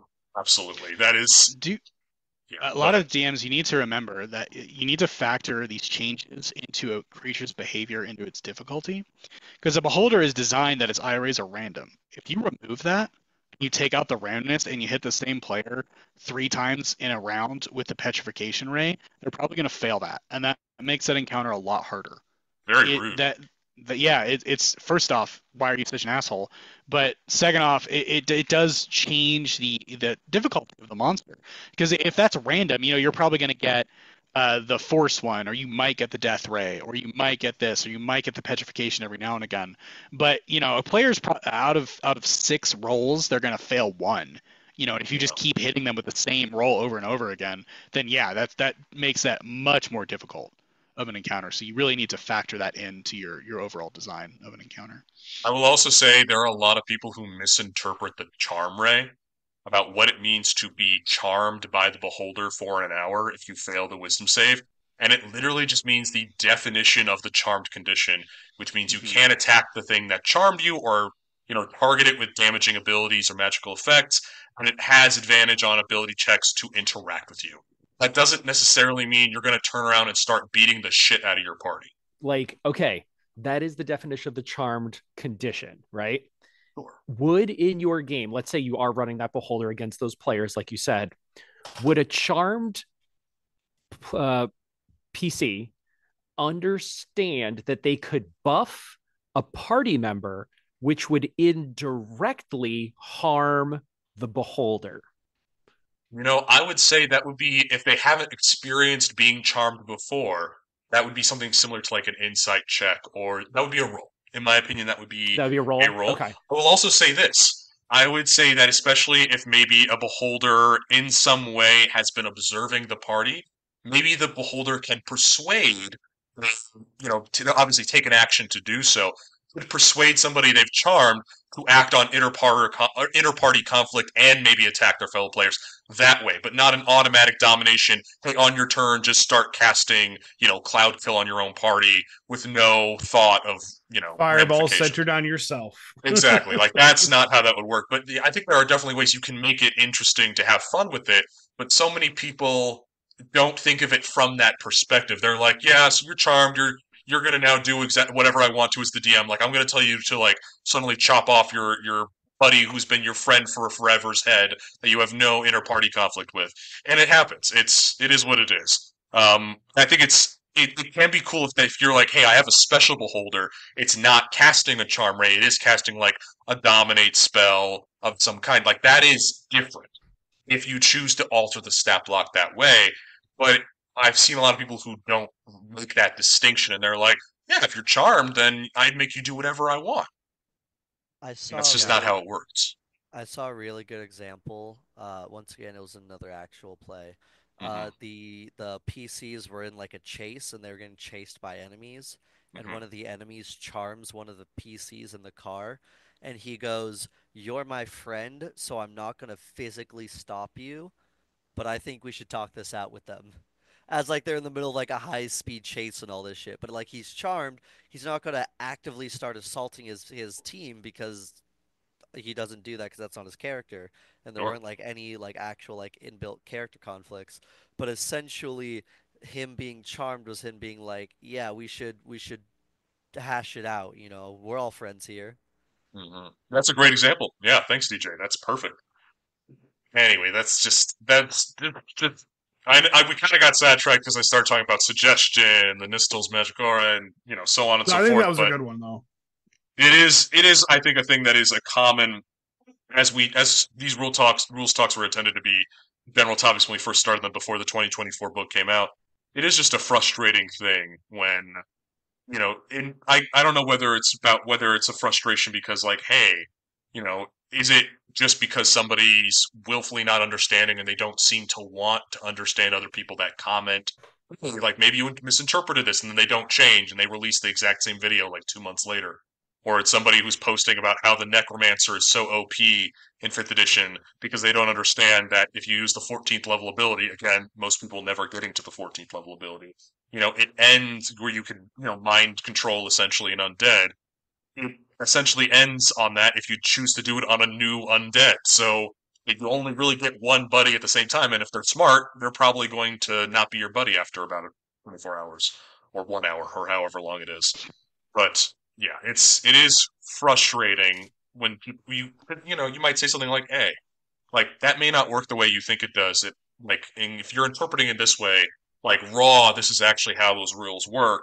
And they're like, I don't care, or I'm going to keep doing it this way because I get like clout points on the internet for it. And that can be a little bit sad, especially as I you get see D&D becoming like engagement. larger and larger access to people with more people becoming interested in it. A lot of people are getting, I don't want to say led astray, but exactly what Greg said earlier, like it doesn't do what you think it does. And What's they'll really Name complain about names. it Beef in frustrating sells not beef equals downloads. So drop those names, Dan. I don't what's really I frustrating, don't remember because I didn't care about it. the distortion here isn't necessary because everything as it is just as interesting as people distort it to be, where you don't need that extra bit of emphasis or hyperbole on top of it. You can literally just use, and I see that a lot with like, especially Hollywood and movies and like fight scenes, especially sword fights, where they go out of their way to like try to make them dynamic and like cinematic or storytelling, but like actual sword fighting in a lot of instances is way more impressive, interesting, or fun to watch than the crazy Hollywood moves. It's like every time you see like a badass warrior, especially like Geralt in The Witcher, do a spin attack, you're like, Geralt, you're dead. Because in the second that it takes you to spin, it's so easy to move a sword and just to poke someone. Remember, you don't full force hit someone with a sword to do damage. You literally just need to poke them. If you touch them with the blade and apply slight pressure, it kills someone. You don't really need to do a ton for that to work. So like, but there are moves that exist. So especially like Hema, if you've ever watched like Hema videos where you're fighting with that can be so cool and it looks so dynamic and it's accurate. And like you don't need to distort it to make it cool. You can actually just like really lean into the historical sword fighting or what it looks like. And it's the same. You don't need to distort the game or its mechanics to make it cool or interesting. You can actually do the work and put in some time and not just expound on it and like really look at what it is and talk about that. And that's just cool. End thought. And And standing ovation. Thank you for coming Yeah. to my TED Talk. Reality is cool too. sometimes. I mean, Sometimes. I refute Well, that reality statement, sucks, but Greg. Actually, okay, let's put it this way: the reality of a concept can be just as cool as your Yeah, distorted there we version go, of it. there we Yeah. There we go. Indeed. oh, All right.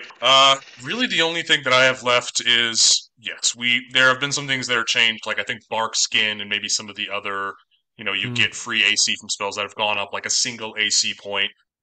We've mentioned how a lot of the heal spells have increased. There are other spells that have gone up by a damage die here or there. Vicious Mockery, fantastic example of that. A little more viable now with a D6 instead of a D4 compared to all the other cantrips. Really, I think the only thing that's left that we haven't either talked about in other sessions is the new animate objects, which, in my opinion, is a little bit worse. Animate objects used to be like, hey, tiny through huge objects. You get, I think, what was it, like It was 10 10 charges. tiny, or it was 10 charges, and then it scales based on the size of the Yes. creature. Yeah, mediums, I think, counted as 2. If you go all the way up to huge, it counts as 8, which, they've done something similar in terms of how many things you can have for the new one, where now the number of objects is equal to your spellcasting modifier, and huge counts as 3, large as 2, then medium or smaller are still 1 object. And there's no real distinction, because I don't know about you, but there was something really funny having a bunch of tiny objects swarm the dickens out of somebody. Which again we go back to that thing about like, hey, that really bogs down the action economy. That's really obnoxious, especially if you're not just having like one roll and then just applying it throughout. You're rolling an initiative and an attack roll for every single one of these objects. That's obnoxious. But it does feel a little sad to me that there's no distinction between medium or smaller in terms of, again, they're using that sort of scaling stat block where, medium is this, large is this many hit points. You get this plus your spellcasting ability for how much damage they do. It just feels like we lost a little bit of the magic, and we've kind of already talked about that in terms of how a lot of these spells have lost some cool things like the enhance ability. They lost a lot of cool flavor. But it just made me a little sad that the animate objects went down a little bit. Go ahead, Greg. It's actually some advice for some DMs. If you have trouble dealing with multiple creatures and all their attack rolls on the field, like say animate objects where there's like 10 of them, you can use, I like to call it my focus fire rules, essentially, where you take the number of creatures there are in a swarm, so to speak, that's attacking. It's like say you have 8 creatures surrounding one creature and you don't want to roll 16 attacks. Instead, you add, you can take one attack and then give that bonuses. So maybe a +1 per creature that's doing the attack to hit, and then +2 per damage per creature. So you still have pretty much, they're gonna probably hit, and they're gonna deal a lot of damage, but it's gonna be less than all 16 creatures hitting all the time, and it kind of averages out. Yeah, the math tends to work maybe out. maybe 8 of them hit, 8 of them don't. One gets a crit, most of them miss. So like that, you can kind of do that, where you can just make one attack roll and then give it bonuses based on the number of creatures in there, and that solves a lot of these problems. With multiple creatures and all that, if you can't handle them on their own. I think with animated objects, yeah, you do kind of it goes against the idea of the spell, which is very much the Beauty and the Beast, all the animated objects attacking the mob, right? Where if you just have like one stove, it's not as effective as all of the knives. Right.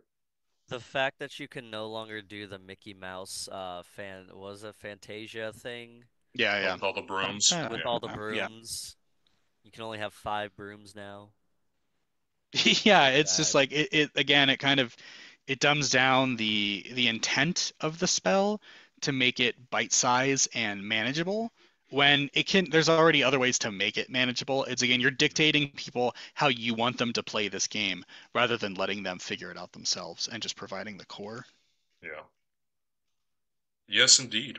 Um, I will say as we leave off, I know we talked about guidance. It is interesting. Resistance no longer gives bonus to saving throws and is now instead a weird form of a absorb elements cantrip. That is what the new resistance is. It gives you a little bit of damage reduction to a particular element and is no longer a bonus to saving throws. Um, Yep. some people might argue that's better because you don't have to worry ahead. Some people were having issues with like the planning ahead for using resistance against in favor of a saving throw. But yeah, I think It's they a could have. concentration spell that reduces certain types of damage by 1d4. That spell is not going to get any use. No, Yeah, like resistance was good because it was one of the few things that it was a cantrip, but it gives you saving throws, which was pretty cool. It was still super situational. Now it is even more situational. Yeah, Like and you can only benefit it once per turn, so once per it's turn really kind of lame, for a honestly. It's D4, and it doesn't scale. Like maybe if it's scaled, like if it's starting to reduce damage instead of like increasing like saves, maybe you have it scale. So like at 5th level you can reduce 2d4. At 10th level, you know, but it doesn't. So it's like it doesn't do that. why would you pick it up at like if you don't pick it up at 1st level when a D4 could actually determine the difference between life and death? You sure as shit ain't gonna take it at 12th level when a D4 is a fucking sneeze. It's a drop in a bucket. I can sneeze and take a D4 of damage. Sometimes I do. So Yeah. yeah, in Yeah, real say life, it. yeah. Somebody whose inner nose cauterization didn't really take as a child, I still occasionally sneeze really hard and get a nosebleed. Um, But with that, yeah, I think we're about done for the day. Thank you to Dan, I everyone love it so. when you bring out the science words that we have no idea what they mean. It's so Oh, cool. sorry. You said cauterize, and my first thought was, have you tried getting a blowtorch in there and just finishing it up? You know? Oh God, no, it's chemical cauterization. Oh, But with that, thank you so much to everybody who has listened to us blather on about spells today, and we'll be excited to get your feedback on what spells you care about that didn't get reprinted, or ones that you do care about that got altered in a way you don't like. 'Cause I don't really think there's any totally new spells outside of things like Sorcerer's Burst, for example. Our Um, word fortify, which is kind of lame. Yeah, so we can't wait to hear your takes on these spells because obviously we didn't do every single spell because that would have been mind numbing. Um, but yes, thank you all so much for listening, and we're excited to talk to you again next time. Say goodbye, everybody. I goodbye, love all of you. everybody. Take care of yourselves, people. That's not what he told us to say. Oh God.